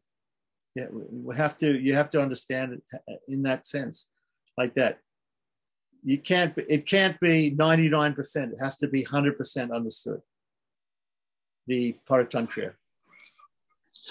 Yeah, I was thinking that same when you answered the question. I had that same question about, since Varakalais think that they can do Bhakti Yoga, I was wondering if any one of them does Bhakti Yoga, and if when they do Bhakti Yoga, if they do they're not doing Tyaga. Like I was saying, they're doing Sattvika Tyaga, they're doing Sattvika Tyaga, they're not doing Bhakti Yoga, they're all doing property, like that. So they talk the game that, yeah, you can do Bhakti Yoga, but nobody does it. Nobody's doing it. Nobody said, if you ask them, are you a Bhakti Yogi? Are you doing Bhakti Yoga? No. They're properness. They're all properness. Everybody's properness, like that. So it's only theoretical. And the whole idea is Vedanta Deshika is trying to emphasize the doership of the soul, because that's there in the Upanishads. It's true that the soul, can be a doer according to the Vedas, according to the Upanishads, like that. But the more important aspect, the more important and primary meaning of the soul is that the soul is completely subservient to the Lord, just like an insentient thing or a complete slave, like that. It's the Paratantra which is more important. The complete subservience and the complete dependence on the Lord, like that. Look at Draupadi. Draupadi was trying to save herself. She can't save herself. She's okay. So in the assembly house, right? The Kauravas, Yudhisthira gambled and he lost his kingdom and he lost everything and he even lost his wife. And because he lost his wife, the people who won her said, okay, well, let's see what we won and let's pull her sari off and let's see her naked. So they tried. These big, strong guys. They're pulling on the lady's sari. She can't possibly save herself. She can't. But in the beginning, she thought, yeah, let me call out to Krishna, please, Krishna, oh Govinda, please, save me.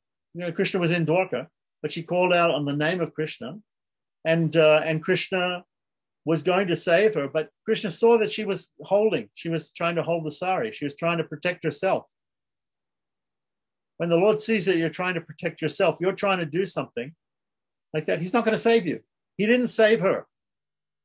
He did not save her while she was trying to protect herself. If you're trying to do all these things that are given in the scriptures, you're trying all these paths of effort like Karma Yoga, Jnana Yoga, and Bhakti Yoga, if you're trying to attain liberation on your own merits, even if she's thinking, oh, well, I'm trying to protect myself, hold my sari, but Krishna will come and also he'll help. So, there'll be some cooperation. But this is the Marketa Nyaya, that the baby monkey hangs on to the mother and the mother goes from tree to tree. And that way the monkey also goes from tree to tree. So we may think, oh, God is going to help us. God is going to give us. And so we have to do something like that. Faith and works are required for liberation. It's a cooperative grace. We won't get the grace of the Lord unless we do something. God helps those who help themselves, is what people say, right? But that's not what he's saying. That's not what he's saying. He's saying, Sarvadharmam Parija, abandon all effort, abandon all of these paths of effort, and simply surrender unto me. What does that surrender mean? That surrender means, Lord Rama says, just say, I am yours. The realization that I am yours, that I'm your property, that I am your insentient property, or I am your slave. That is liberation. That is your realization. That is not an act. That is not a thing which is takes any sort of effort. It's just a realization of what you really are. The whole truth, nothing but the truth. That you're completely and utterly subservient. So once she understood that, once Draupadi understood that, when she thought, I can't, she thought, oh, I'll just, hang on to my sari and Krishna will provide the rest. I'll just do bhakti yoga, Krishna will provide the grace and the rest. No, give it up. She gave it up.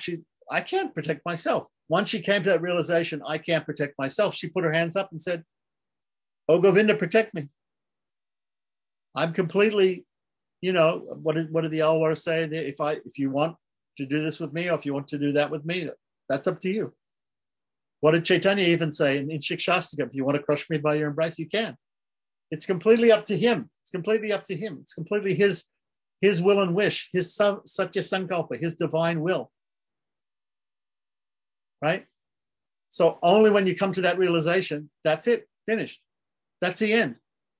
Nothing more has to be done or spoken. So coming to that realization. Now, if somehow or other you fall into illusion again in this material world, and somehow or other somebody convinces you that you have to go and do some other thing, or you have to like that, okay, God will take that as an excuse that he surrendered to me. He did understand. He understood. He understood the reality. He understood that he is my servant, that he's my property. He understood that reality. Therefore, I'll save him. What does Vraha say in his Charana Sloka? That person was thinking of me. He was thinking the right things. He was thinking that he's my servant. He's my property. He's completely dependent upon me in his life. But now he's in a coma. Now at the end of his life, or somehow or other, even we can say, if Vraha is going to save you at the end of your life when you're in a coma or you're like a stone or a log, right? Aham smarami mad bhakta, right?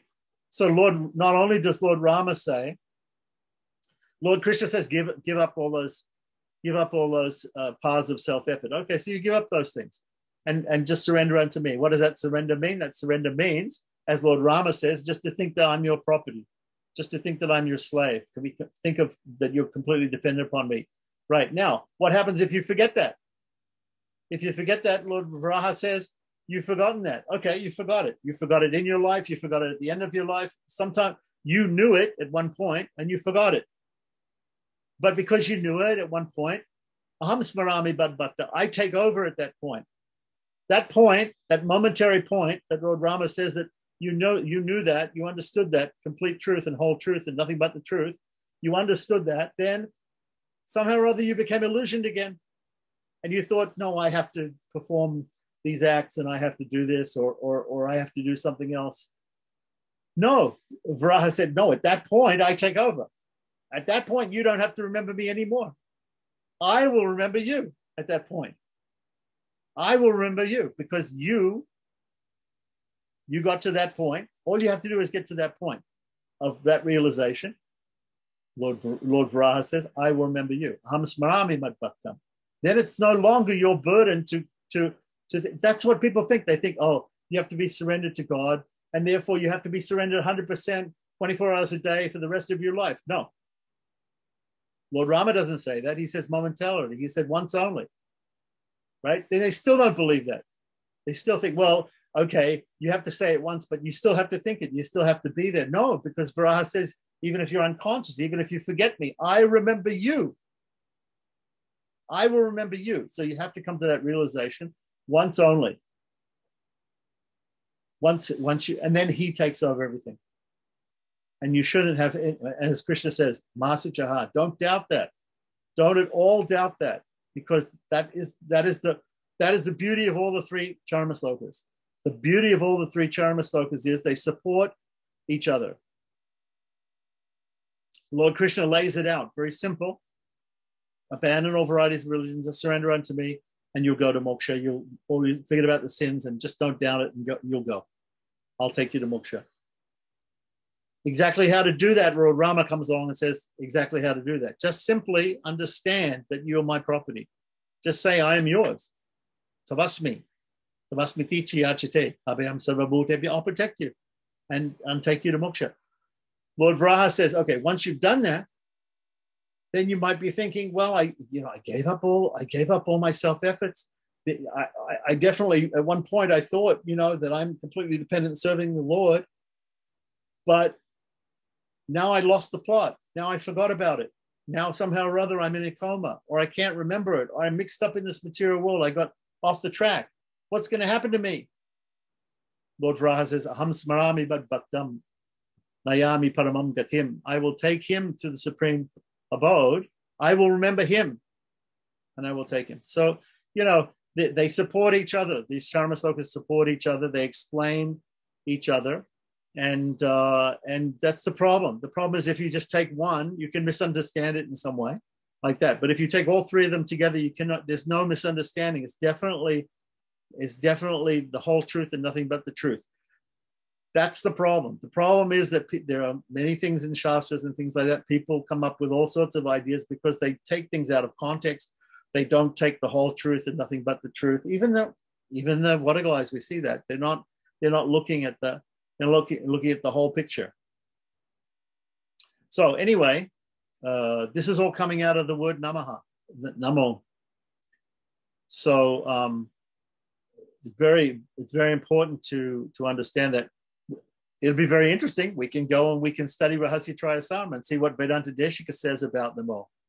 See what he says about this part and see how he says to go for it. And we'll see that if we compare it to this understanding, it'll seem like a partial understanding. It'll seem like a partial understanding like that. And he has his points too. He has his points about the doership of the soul and everything like that. But ultimately, I don't know if you have, people have faith in that understanding. People have faith in the other understanding. I don't want to say bad things about anybody. Ultimately, everybody's doing the same thing. As you said, the Vatagalis they're not doing bhakti yoga either. They're also say they're doing property like that. They're performing property. So and they're doing Satvika Tyaga with each act and everything like that. So it's really not. It's really more of an academic difference rather than a practical difference. On a practical level, everybody's doing the same thing, and we can say that about all the Vaishnavas too. Is it really a difference? Even the Gaudiyas, even the other Vaishnavas, they're all serving God. They're all thinking humbly. They're all thinking, I don't want anything in return, and He's actually the one who's doing it. Only by the grace of God am I able to do these things. So they're all really thinking the same things. It's just not explicitly explained in very, very clear terms as the Tengalai Sri Vaishnavas do. The Tengalai Sri Vaishnavas explain it very, very clearly so that everybody can really understand it, right? And they say it in such a way that you can really understand it. They don't beat around the bush. They say, no, with this realization, everything's attained. Without this realization, everything is tinged with sin. Everything is a little bit wrong. It's like sweet rice with a little bit of sand in it, like that. So there's a tinge of ahankara and mamakara in there. And that's what namaha is all about. It's about getting rid of completely the I-ness and minus, the possessiveness and the egoism and the possessiveness. And that's the point. Getting rid of that ego and possessiveness and understanding that one's completely dependent and subservient to the Lord. That's the whole ball game. That's everything. That is everything. That's everything. And so that in that sense, it's like what Shankara said, from knowledge, from this realization, moksha, jnanat mokshaha. So we also agree. I agree with what Shankara says, jnanat mokshaha. It's not the same jnana as Shankara suggests. It's a different jnana. It's the jnana of being completely subservient and dependent upon the Lord. With that knowledge, everything is attained. Without that knowledge, everything is lost. Very clear. Om Tat Sat. Okay, so we'll pick it up next week. Yep. Jai Shriman Narayana. Narayanaya. Wow. Jai Shriman Narayana. Namaskar.